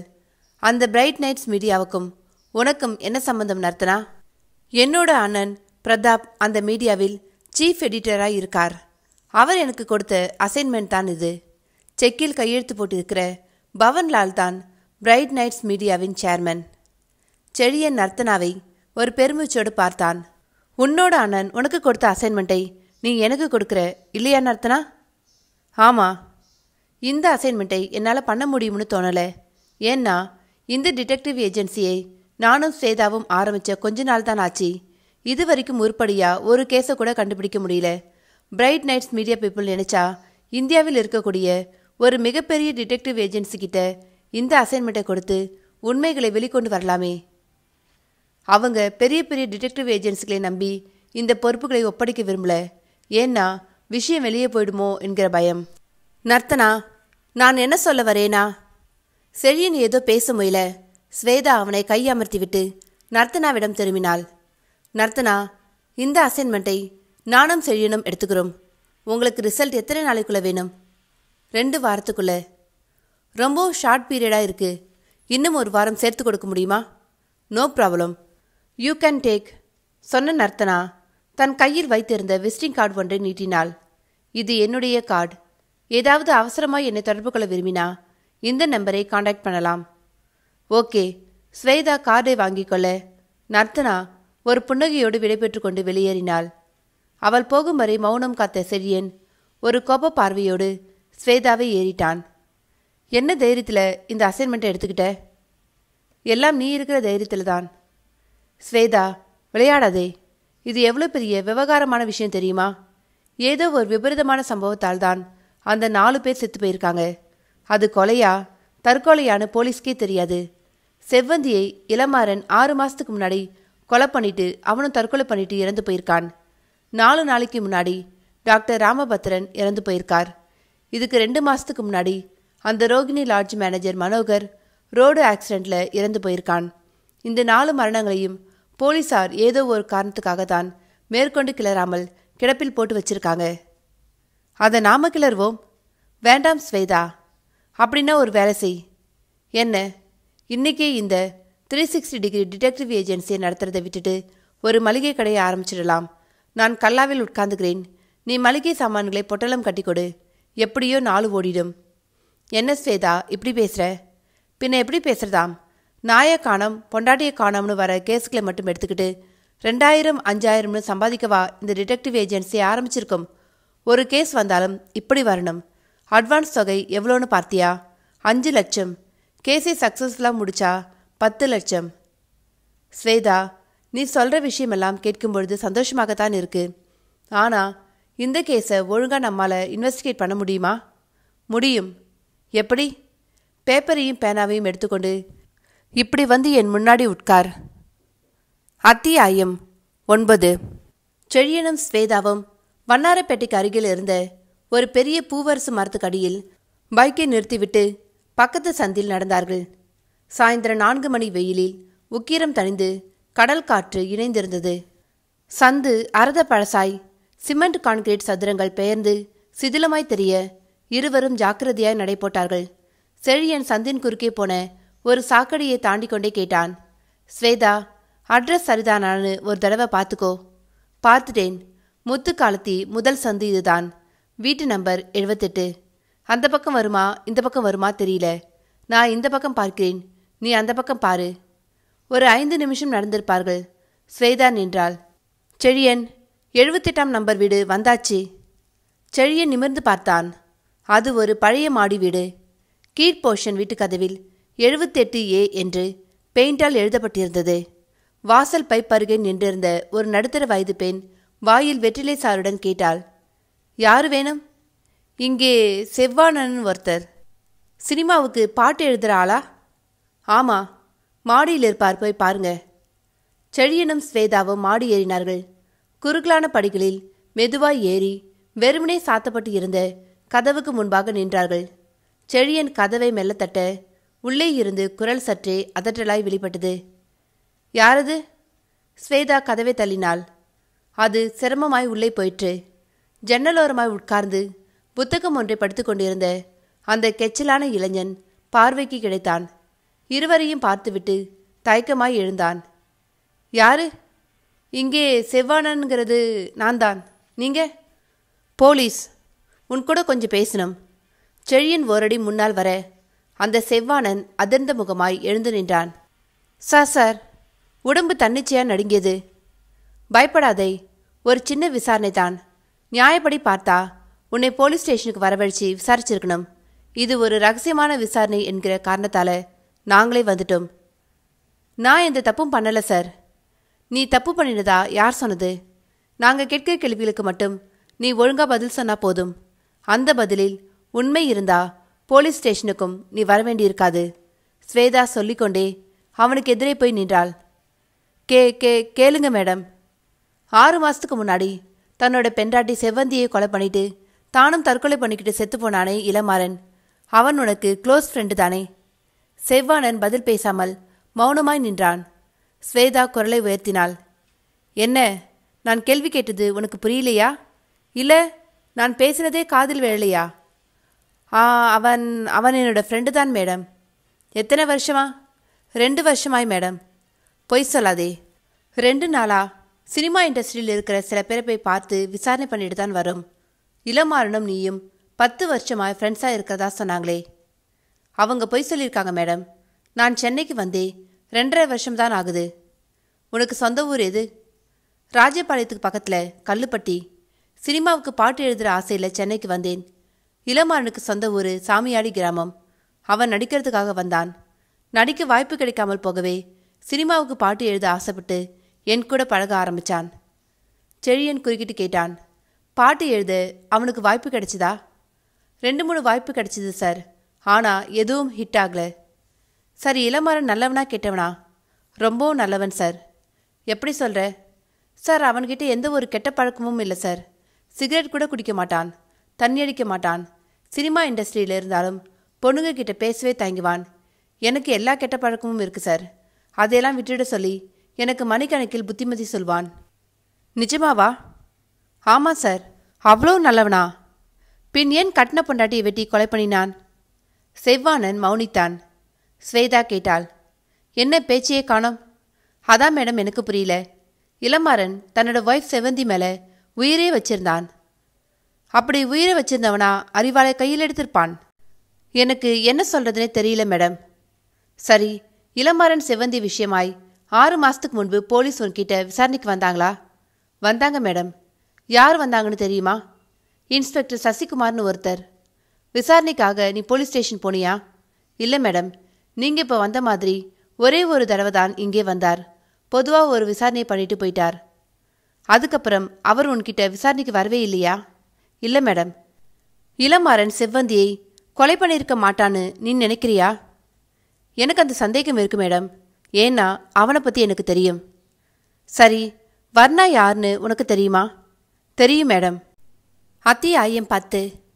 ஸ்வேதா செவ்வானனை வியப்பாய் பார்த்தாள். வர்ணாவே உனக்கு தெரியுமா? தெரியும் மேடம். யார் அது? இளமாறனோட மனைவி செவ்வந்திதான். செழியனும் ஸ்வேதாவும் பரஸ்பரம் திகைப்பான பார்வைகளை பரிமாறிக்கொண்டார்கள். செழியன் அதிர்ச்சி மாறாத குரலில் கேட்டான், நீ என்ன சொல்ற? செவ்வந்தி தான் வர்ணாவா? ஆமா சார். எப்படி? செவ்வந்தி சினிமாவில் நடிப்பதற்காக தன்னோட பேரை வர்ணான்னு வச்சுக்கிட்டா. அதற்கான முயற்சிகளையும் எடுத்துக்கிட்டா. அவளோட இந்த சினிமா ஆசை இளமாறனுக்கு பிடிக்கல. நீ இப்ப சொல்லிட்டு இருக்க விஷயம் நாங்கள் கேள்விப்பட்ட விஷயத்திலிருந்து நிறைய மாறுபட்டு இருக்கே செவ்வானன். உண்மையில் இளமாறனுக்கு தானே சினிமா ஆசை. அந்த சினிமா ஆசையிலிருந்து அவனை மீட்கத்தானே சாமியாடி கிராமத்திலிருந்து செவ்வந்தி வார வாரம் சென்னைக்கு வந்துட்டு இருந்தா. அப்படி வந்துட்டு இருந்தது உண்மைதான் சார். ஒரு கட்டத்தில் செவ்வந்திக்கும் சினிமா மேலே ஒரு ஈர்ப்பு ஏற்பட்டு தானும் சென்னையிலேயே தங்கி நடிக்க போறதா சொன்னது இளமாறனுக்கு பிடிக்கல. சினிமா பெண்களுக்கான துறை கிடையாதுன்னு சொல்லி இளமாறன் மறுப்பு தெரிவிச்சிட்டு இருந்தான். ஆனால் செவ்வந்தி கேட்கல. இந்த காரணத்துக்காகவே அவங்க 2 பேருக்கும் சண்டை வரும். செவ்வந்தியோட இன்னொரு பேர் தான் வர்ணா என்கிற விஷயம் இன்ஸ்பெக்டர் சசிகுமாருக்கு தெரியுமா? தெரியும் சார், நான் சொல்லியிருக்கேன். சரி, அந்த இன்ஸ்பெக்டர் சசிகுமாரை தவிர போலீஸ் டிபார்ட்மெண்ட்ல வேற யார் யாருக்கெல்லாம் செவ்வந்தி தான் வர்ணா என்கிற விஷயம் தெரியும்? அந்த விவரம் எல்லாம் எனக்கு தெரியாது சார். இன்ஸ்பெக்டர் சசிகுமார் ஒரே ஒரு தடவை தான் என்கிட்ட விசாரணைக்கு வந்தார். இப்போ நீங்கள் கேட்ட மாதிரியே கேள்விகளை கேட்டார்.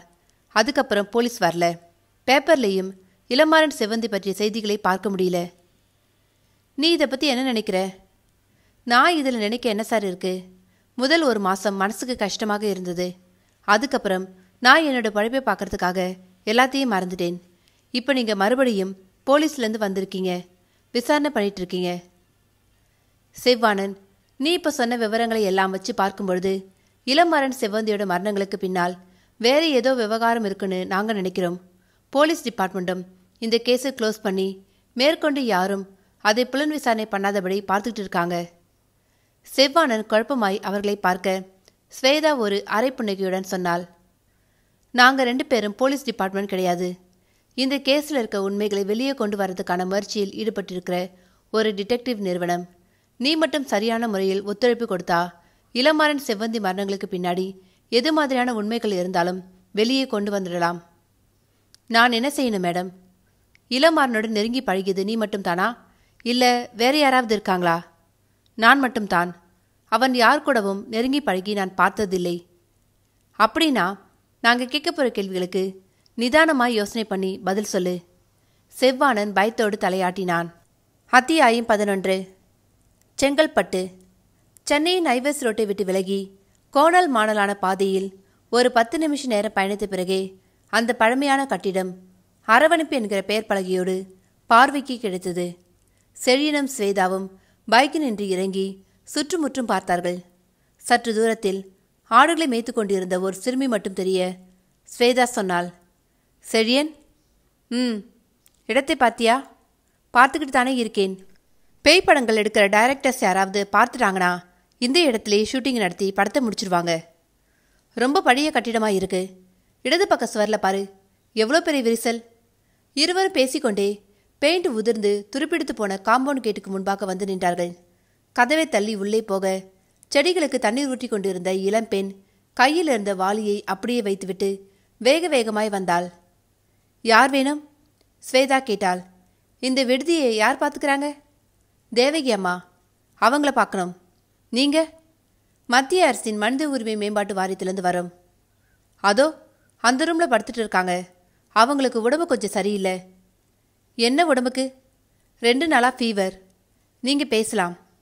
செழியனும் ஸ்வேதாவும் அந்த பெண் காட்டி அறையை நோக்கி போனார்கள். கதவு திறந்திருக்க சுவரோர கட்டிலில் சாய்ந்து உட்கார்ந்து டம்ளரில் இருந்த ஏதோ ஒன்றை ஸ்பூனால் எடுத்து சாப்பிட்டு கொண்டிருந்த அந்த 60 வயது மதிக்கத்தக்க பெண் சாப்பிடுவதை நிறுத்திவிட்டு இருவரையும் ஒரு குழப்ப பார்வை பார்த்தாள். யாரு? ஸ்வேதா சொன்னாள். மனித உரிமை மேம்பாட்டு வாரியத்திலிருந்து வரும். தமிழ்நாட்டில் இருக்கிற பெண்களுக்கான ஆதரவற்றோர் இல்லங்கள் எப்படி செயல்படுதுன்னு பார்த்து ரிப்போர்ட் ஒன்றை தயார் பண்ணுற வேலையில் ஈடுபட்டு இருக்கிறோம். தேவகி கையில் இருந்த டம்ளரை பக்கத்தில் இருந்த ஸ்டூலில் வைத்துவிட்டு தனக்கு முன்பாய் இருந்த காலியான நாற்காலிகளை காட்டினாள். வாங்க உட்காருங்க. இருவரும் போய் உட்கார்ந்தார்கள். அந்த தேவகி அம்மா சில வினாடிகள் மௌனமாக இருந்துவிட்டு கேட்டாள். எங்கிருந்து வரதா சொன்னீங்க? மத்திய அரசின் மனித உரிமை மேம்பாட்டு வாரியம். உங்களுக்கு என்ன விபரங்கள் வேணும்? பேனாவை கையில் எடுத்துக்கொண்ட ஸ்வேதா நோட்டை பிரித்து வைத்து கொண்டாள். இந்த அரவணைப்பு இல்லம் எந்த வருஷம் ஆரம்பிக்கப்பட்டதுன்னு சொல்ல முடியுமா? இது 1945 வருஷம் இந்த ஏரியாவில் இருந்த ஜமீன்தார் ஒருத்தரால் ஆரம்பிக்கப்பட்டதற்கான ரெக்கார்ட்ஸ் இருக்கு. கடந்த 20 வருஷ காலமாகத்தான் தமிழ்நாடு அரசு இதை தன்னோட கட்டுப்பாட்டுக்குள்ளே கொண்டு வந்து மாதா மாதம் மானியம் கொடுத்துட்டு இருக்கு. நீங்க இங்க எத்தனை வருஷமா பொறுப்பாளராக இருக்கீங்க? 20 வருஷமாய். இந்த அரவணைப்பு இல்லத்தில் எத்தனை பெண்கள் இருக்காங்க? இப்பொழுது 59 பேர். இதில் 37 பேர் வெளியே வேலைக்கு போகிற பெண்கள், மீதி 22 பேர் படிச்சுட்டு இருக்காங்க. வேலைக்கு போகிற பெண்கள் இங்கேயே தங்க வேண்டிய அவசியம் என்ன? அவங்க சம்பாதிக்கும் பொழுது வெளியிலேயே தங்கிக்கலாமே. இங்கே தங்கியிருக்கிற ஒரு பெண்ணுக்கு கல்யாணம் ஆகிற வரை பாதுகாப்பு தர வேண்டியது இந்த அரவணைப்பு இல்லத்தோட நோக்கம். ஆண்கள் இங்கே இருக்கிற பெண்களை கல்யாணம் பண்ணிக்க முன் வராங்களா? நிறைய பேர் வராங்க. ஆனால் அரசாங்கத்தால் நியமனம் பண்ணின லாயர் ஒருத்தர் கல்யாணம் பண்ணிக்க போகிற ஆண்களை பற்றின முழு விவரங்கள் தெரிஞ்ச பின்னாடி தான் 2 பேரும் கல்யாணம் பண்ணிக்கலாம் என்கிற ஒப்புதலை கொடுப்பாங்க. சமீபத்தில் அப்படி கல்யாணம் பண்ணிக்கிட்ட பெண்கள் யார் யாருன்னு சொல்ல முடியுமா? போன வருஷம் 2 கல்யாணம் நடந்தது. ஒரு பொண்ணு பேர் கோமதி, இன்னொரு பெண்ணு பேர் செவ்வந்தி. கோமதி செவ்வந்தி இவங்களோட கல்யாண ஃபோட்டோ இருக்கா? இருக்கே என்று சொன்ன தேவகியம்மா தனக்கு இடது பக்கம் இருந்த சுவர் அலமாரியிலிருந்து ஒரு ஆல்பத்தை எடுத்து பிரித்து அவர்களிடம் நீட்டினாள். செழியனும் ஸ்வேதாவும் போட்டோவை பார்த்துவிட்டு முகத்தில் எந்தவிதமான ஒரு சலனத்தையும் காட்டிக்கொள்ளாமல் ஆல்பத்தை திருப்பி கொடுத்தார்கள். ஸ்வேதா மட்டும் சில வினாடிகள் மௌனமாக இருந்துவிட்டு கேட்டாள். இங்கே இருந்து வெளியே போன பெண்கள் மறுபடியும் இந்த இல்லத்துக்கு வந்து உங்களை பார்க்கறது உண்டா? சில பெண்கள் வருவாங்க. பெரும்பாலான பெண்கள் ஏதாவது ஒரு ஊரில் செட்டில் ஆயிடுவாங்க. போன வருஷம் கல்யாணம் பண்ணிக்கிட்டு போன கோமதியும் செவ்வந்தியும் சமீபத்தில் வந்து பார்த்தாங்களா? இல்லை. சரி, இந்த இல்லத்தை நாங்கள் சுற்றி பார்க்கலாமா? தாராளமாக போய் பாருங்க. எனக்கு உடம்பு சரியில்லாததால் நடக்க சிரமமாக இருக்கு. இங்கே வேலை செய்கிற பெண்ணை கூப்பிட்றேன். அவ உங்களுக்கு எல்லாத்தையும் சுற்றி காட்டுவா என்று சொன்ன தேவகியம்மா அறையின் வாசலை பார்த்து சற்றே சத்தமாய் குரல் கொடுத்தாள். புஷ்பா. அடுத்த வினாடியே ஒரு பெண் வாசலில் வந்து நின்றாள். நம்ம இல்லத்தை சுற்றி காட்டு. சரிங்கம்மா. செழியனும் ஸ்வேதாவும் எழுந்து அந்த பெண்ணின் பின்னால் போக கட்டிலில் இருமியபடி உட்கார்ந்திருந்த தேவகியம்மா ஒரு நிமிஷ நேரம் கழித்து மெதுவாக எழுந்து ஜன்னல் அருகே வந்து எட்டி பார்த்தாள். சற்று தொலைவில் புஷ்பாவோடு அவர்கள் போய்கொண்டு இருப்பதை பார்த்து கொண்டே இடுப்பின் மறைவில் தீப்பெட்டி சைஸில் இருந்த அந்த செல்போனை எடுத்து ஒரு எண்ணை தொடர்பு கொண்டு பேசினாள். நான் தேவகி. மறுமுனையில் ஒரு ஆண் குரல் கேட்டது. சொல்லு. மனித உரிமை மேம்பாட்டு வாரியத்திலிருந்து வர்றோம்னு சொல்லிக்கிட்டு 2 பேர் அரவணைப்புக்குள்ளே நுழைஞ்சிருக்காங்க. ஒரு பெண், ஒரு ஆண்.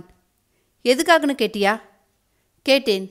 தமிழ்நாட்டில் இருக்கிற பெண்களுக்கான ஆதரவற்றோர் இல்லங்கள் எப்படி செயல்படுதுன்னு பார்த்து ரிப்போர்ட் ஒன்றை தயார் பண்ணுற வேலையில் ஈடுபட்டு இருக்கிறதா சொன்னாங்க. நீ அவங்கள சந்தேகப்படுறியா? ஆமாம். சந்தேகம் வர காரணம்? நம்ம அரவணைப்பு இல்லத்தில் சமீபத்தில் நடந்த 2 பெண்களோட கல்யாண ஃபோட்டோக்களை கேட்டு வாங்கி பார்த்தாங்க. அந்த 2 பேரில் செவ்வந்தியும் ஒருத்தி. சந்தேகத்துக்கு இது மட்டும்தான் காரணமா? அவங்க கேட்ட இன்னொரு கேள்வியும் காரணம். என்ன கேட்டாங்க? இங்கே இருந்து வெளியே போகிற பெண்கள் மறுபடியும் இல்லத்துக்கு வந்து உங்களை பார்க்கறது உண்டான்னு கேட்டாங்க. எனக்கும் சந்தேகம் வருது. இப்போ அவங்க எங்கே இருக்காங்க? அரவணைப்பு இல்லத்தை சுற்றி பார்க்கணும்னு சொன்னாங்க. புஷ்பா கூட அனுப்பி வச்சேன். சரி, நீ டென்ஷன் படாமல் அவங்க கேட்குற கேள்விகளுக்கெல்லாம் பதில் சொல்லு. மற்றதையெல்லாம் நான் பார்த்துக்கிறேன். செவ்வந்தி விஷயம் முடிஞ்சு போன விஷயம்னு நீ போன மாதம்தான் சொன்ன. ஆனா அதை கிளறி பார்க்க யாரோ 2 பேர் புறப்பட்டு வந்திருக்காங்க. எனக்கு பயமா இருக்கு. பரமசிவன் கழுத்தில் இருக்கும் பாம்பு எதற்கும் பயப்படக்கூடாது. அத்தியாயம் 12. காலை 11 மணி.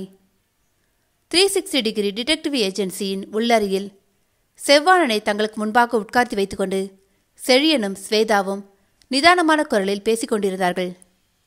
செவ்வாணன், நேற்றுக்கு நீ கொடுத்த தகவல் படி அந்த அரவணைப்பு இல்லத்துக்கு போனோம். இளமாறன் அந்த ஆதரவற்ற பெண்கள் இல்லத்தில் இருந்துதான் செவ்வந்தியை செலக்ட் பண்ணி கல்யாணத்தை முடிச்சிருக்கான். அந்த விடுதியை நிர்வாகம் பண்ணிட்டு வர தேவகி அம்மாவையும் பார்த்தோம். செவ்வந்தி கொலை செய்யப்பட்ட விஷயம் கூட அந்த அம்மாவுக்கு தெரியல. சார், என்கிட்ட இளமாறன் 6 மாசத்துக்கு முந்தி ஒரு தடவை சொன்னது இன்னமும் நல்லா ஞாபகம் இருக்கு. செவ்வாணன், என்னையும் என்னோட ஒய்ஃபையும் யாரோ ஃபாலோ பண்ணுறாங்க. அது எதுக்காகன்னு தெரியல. கொஞ்சம் பயமாகவும் இருக்கு. ஊருக்கு போய் செட்டில் ஆகிடலாம்னு இருக்கேன். இந்த நேரத்தில் போய் செவ்வந்திக்கு சினிமாவில் நடிக்கிற ஆசை. எனக்கு என்ன செய்யறதுன்னு தெரியலன்னு சொன்னான். அந்த அரவணைப்பு இல்லத்தில் தான் ஏதோ தப்பு இருக்குன்னு சொல்ல வரியா? கண்டிப்பா சார். என்ன தப்பு இருக்குன்னு நினைக்கிற? என்னால் கெஸ் பண்ண முடியல சார். நீங்கள் அந்த தேவகி அம்மாவை சரியான முறையில் விசாரணை செய்யலன்னு நினைக்கிறேன். அவங்களுக்கு உடம்பு சரியில்லாத காரணத்தால் தான் விசாரிக்க முடியல. 4-5 நாள் கழிச்சு மறுபடியும் ஒரு தடவை போய் செழியன் சொல்லிக் கொண்டிருக்கும் பொழுதே வெளியிலிருந்து காலிங் பெல் ஒலித்தது. நான் போய் பார்க்கிறேன் சொன்ன ஸ்வேதா வெளிக்கதவை நோக்கி வேகமாக நடந்து தாழ்பாலை விலக்கினாள். லேசாய் முகம் மாறினாள். கதவுக்கு வெளியே நின்றிருந்த இன்ஸ்பெக்டர் சசிகுமார் ஸ்வேதாவை பார்த்ததும் கேட்டார், உள்ளே வரலாமா? நீங்க? சந்திரா நகர் போலீஸ் ஸ்டேஷன் இன்ஸ்பெக்டர் சசிகுமார். என்ன விஷயமாய்? உள்ளே போய் பேசலாமா? கம் சொல்லிவிட்டு ஸ்வேதா நடக்க அவளை பின்தொடர்ந்தார் சசிகுமார். உள்ளறைக்குள் நுழைந்த சசிகுமாரை பார்த்து செழியனும் செவ்வாணனும் தன்னிச்சையாய் எழுந்து நின்றார்கள். அறையில் நீடித்த மௌனத்தை கலைத்தார் சசிகுமார். உட்கார்ந்து பேசலாமா, இல்ல இப்படி நின்றுட்டே பேசலாமா? செழிய நாற்காலியை காட்டி அவசர குரலில் சொன்னான். உட்காருங்க சார். சசிகுமார் உட்கார்ந்ததும் செழியன், செவ்வாணன், ஸ்வேதா 3 பேரும் தயக்கத்தோடு உட்கார்ந்தார்கள். ஸ்வேதா துணிச்சலை வரவழைத்து கொண்டு கேட்டாள், சொல்லுங்க சார், என்ன விஷயமா வந்திருக்கீங்க? உங்களுக்கு சம்மந்தமே இல்லாத வேண்டாத வேலை ஒன்றை பண்ணிக்கிட்டு இருக்கீங்க. அதை பற்றின ஒரு என்கொயரி தான் இது. வேண்டாத வேலையா? ஆமாம். போலீஸ் டிபார்ட்மெண்ட் ஒரு கேஸோட ஃபைலை க்ளோஸ் பண்ணின பின்னாடி அதை வலுக்கட்டாயமாக ஓப்பன் பண்ணி விசாரணை செய்யக்கூடிய உரிமையை உங்களுக்கு யார் கொடுத்தது? என்ன கேஸ் சார்? எடுத்த எடுப்பிலேயே பொய் பேச ஆரம்பிச்சிட்டிங்க. இனி இங்கே உட்கார்ந்து நான் எந்த ஒரு கேள்வியை கேட்டாலும் உங்கள் வாயிலிருந்து உண்மை வராது. 3 பேரும் எந்திரிங்க, ஸ்டேஷனுக்கு போயிடுவோம். சார், நாங்கள் என்ன தப்பு பண்ணிட்டோம்னு ஸ்டேஷனுக்கு கூப்பிட்றீங்க? போலீஸ் டிபார்ட்மெண்ட்டை சேர்ந்தவங்கன்னு இந்த செவ்வாணன் கிட்ட போய் சொல்லி முடிஞ்சு போன இளமாறன் செவ்வந்தி கேஸை கிளறி பார்த்தது முதல் குற்றம். அதற்கு பிறகு அரவணைப்பு என்கிற ஆதரவற்ற பெண்கள் இல்லத்துக்கு போய் செவ்வந்தியை பற்றி விசாரணை பண்ணி அங்கே ஒரு குழப்பத்தை உண்டு பண்ணியிருக்கீங்க. எல்லாத்துக்கும் மேலாய் மத்திய அரசை சேர்ந்த மனித உரிமை மேம்பாட்டு வாரியத்திலிருந்து வர்றோம்னு பொய் சொல்லியிருக்கீங்க. இதெல்லாம் எவ்வளோ பெரிய சட்டவிரோதமான காரியங்கள்னு தெரியுமா? செழியன், ஸ்வேதா, செவ்வாணன் 3 பேரும் இறுகி போன முகங்களோடு உட்கார்ந்திருக்க சசிகுமார் பேச்சை தொடர்ந்தார். என்ன, இதையும் பொய்ன்னு சொல்ல போறீங்களா? செழியன் தயக்கமான குரலை இழுத்தான். சார், நாங்கள் 2 பேரும் போலீஸ் டிபார்ட்மெண்ட் என்றும் மனித உரிமை மேம்பாட்டு வாரியத்திலிருந்து வர்றோம் என்றும் பொய் சொன்னது தப்புதான். அந்த பொய்யில் எந்த ஒரு மிஸ்யூஸும் கிடையாது. இளமாறன் செவ்வந்தி மர்டர் விஷயமாய் நான் நடத்திக்கிட்டு இருக்க இந்த டிடெக்டிவ் ஏஜென்சிக்கு ஒரு அசைன்மெண்ட் வந்தது. அந்த அசைன்மெண்ட்டுக்காகத்தான் விசாரணை பண்ணினோம்.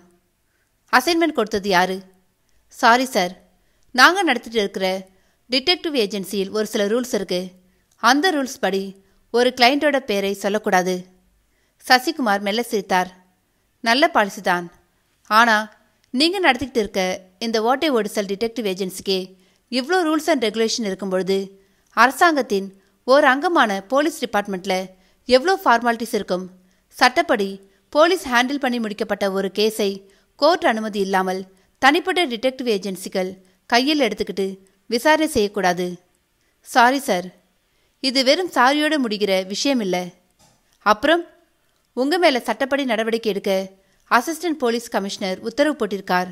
ஸோ உங்க 3 பேரையும் கைது பண்ணி ஸ்டேஷனுக்கு கூட்டிட்டு போகத்தான் வந்திருக்கேன். இது என்ன சார் அநியாயம்? நியாயம் எது அநியாயம் எதுன்னு ஸ்டேஷனுக்கு போய் பேசிக்கலாம். 3 பேரும் எந்த விதமான எதிர்ப்பையும் தெரிவிக்காமல் வெளியே நின்றுட்டு இருக்கிற ஜீப்ல போய் ஏறிக்கிறது உத்தமம். ஏதாவது எதிர்ப்பு தெரிவிச்சா அதுக்கப்புறம் என்னோட நடவடிக்கைகள் வேறு விதமாய் இருக்கும். அத்தியாயம் 13. போலீஸ் கமிஷனர் அலுவலகம். சசிகுமார் நின்று கொண்டிருக்க அசிஸ்டன்ட் கமிஷனர் வின்சென்ட் தனக்கு முன்பாய் இறுகிய முகங்களோடு உட்கார்ந்திருந்த செழியன், ஸ்வேதா, செவ்வானன் 3 பேரையும் பார்த்தார். அந்த அசைன்மெண்ட்டை உங்களுக்கு கொடுத்தது யாருன்னு சொல்லிட்டா உங்களுக்கு எந்த ஒரு பிரச்சனையும் இல்லாம நானே பார்த்துக்கிறேன். சொல்லுங்க, இளமாறன் செவ்வந்தி மரண சம்பவங்களை ஆஃப் த ரெக்கார்டா விசாரிக்க உங்களுக்கு ஆர்டர் கொடுத்தது யார்? செழியனும் ஸ்வேதாவும் மௌனம் சாதித்தார்கள். சில வினாடிகளுக்கு பின் செழியன் சொன்னான், சாரி சார். அதாவது சொல்ல மாட்டேன் அப்படிதானே? Yes sir. நீ என்னம்மா சொல்ற? அதே சாரிதான் சார்.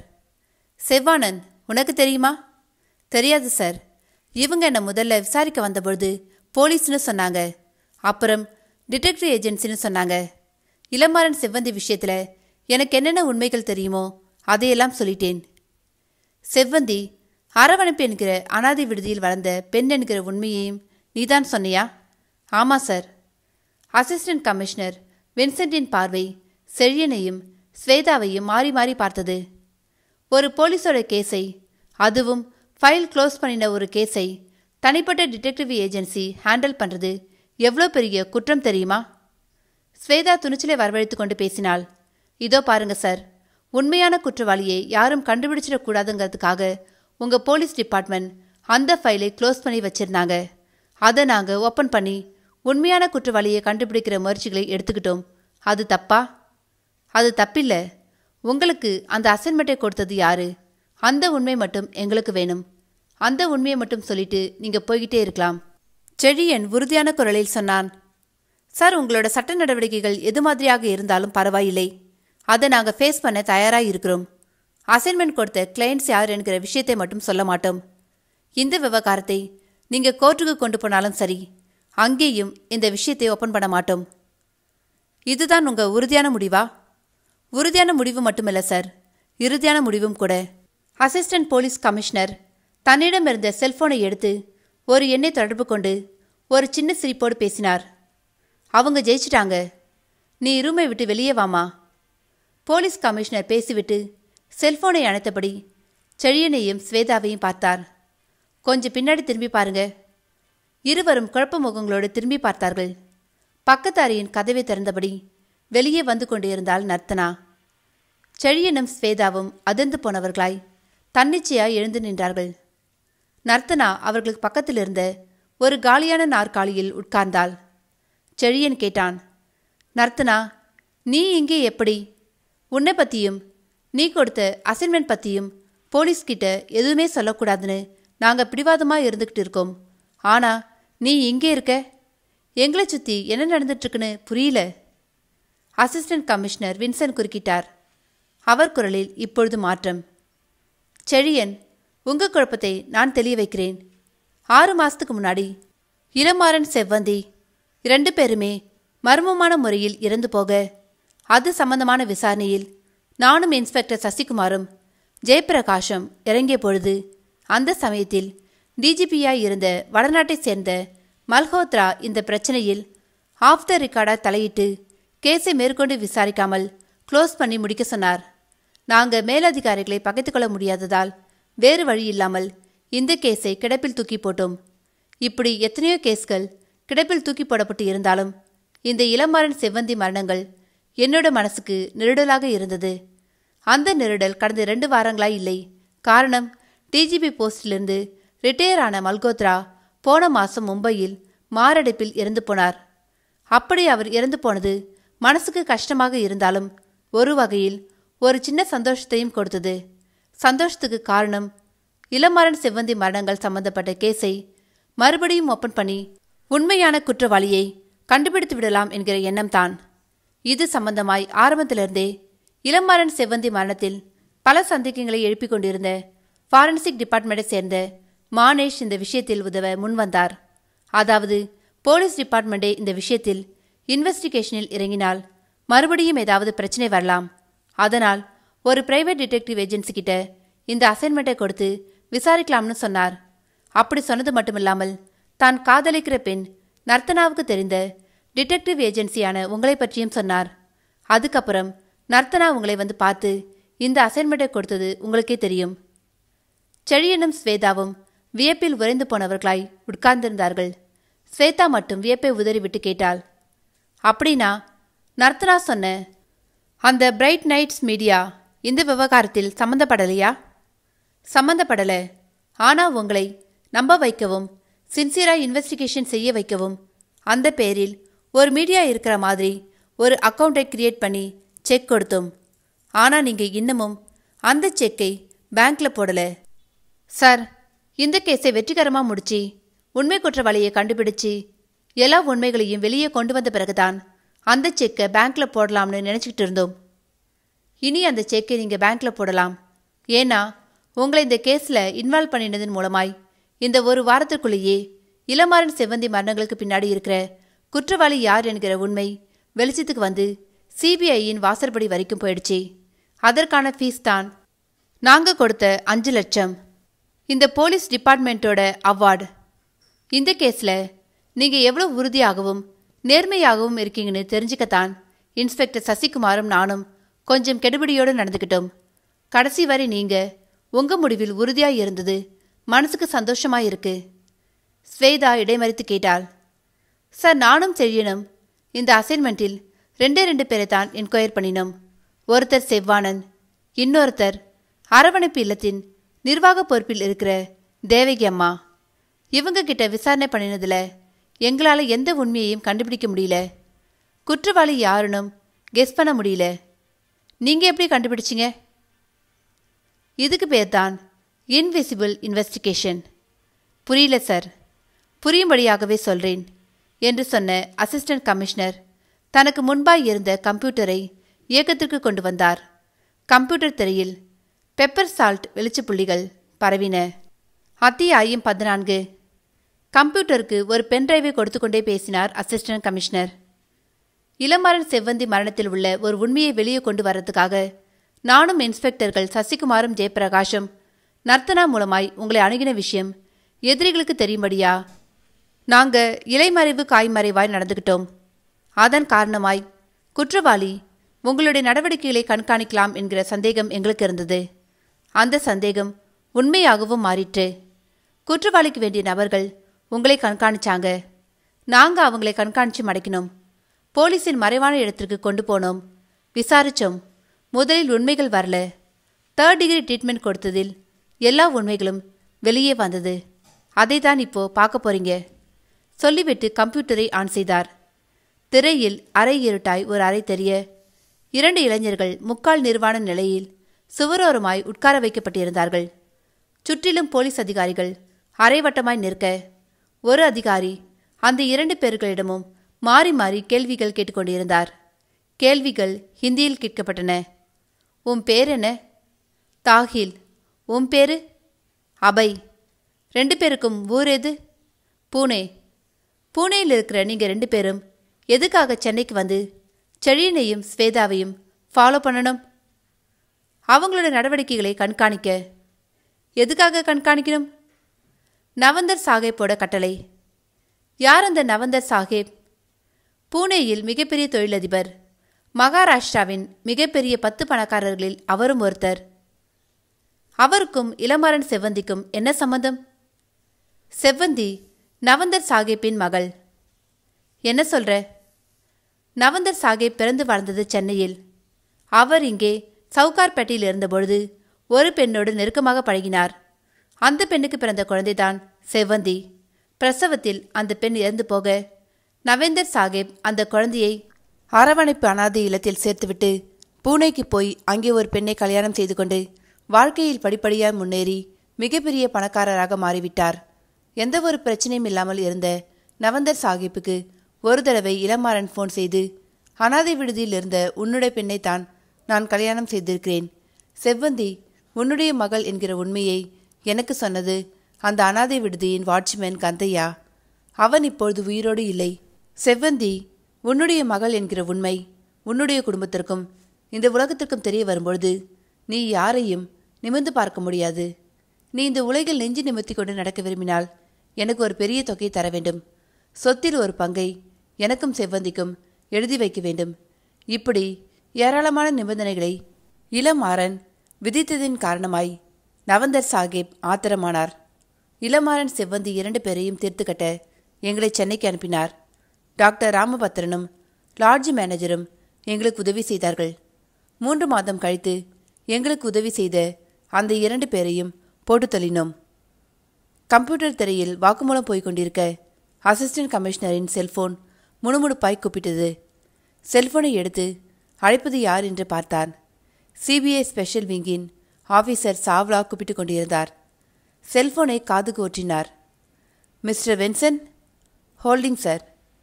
அமெரிக்காவுக்கு புறப்பட்டு செல்ல தயாராக இருந்த நவந்தர் சாஹிப்பை 5 நிமிடங்களுக்கு முன்பு கைது செய்துவிட்டோம். குட் ஜாப் என்றார் வின்சென்ட். என்ன நண்பர்களே, கதையை கேட்டிங்களா? இந்த கதையை பற்றி நீங்கள் என்ன நினைக்கிறீங்கன்னு சொல்லிட்டு கமெண்ட் பாக்ஸில் கமெண்ட் பண்ணுங்கள், லைக் பண்ணுங்கள், உங்கள் நண்பர்களுக்கு ஷேர் பண்ணுங்கள். நீங்கள் பண்ணுற ஒவ்வொரு லைக்கும் கமெண்ட் தான் என்னுடைய சேனலை அடுத்த கட்டத்துக்கு போகிறதுக்கு உதவியாக இருக்கும்.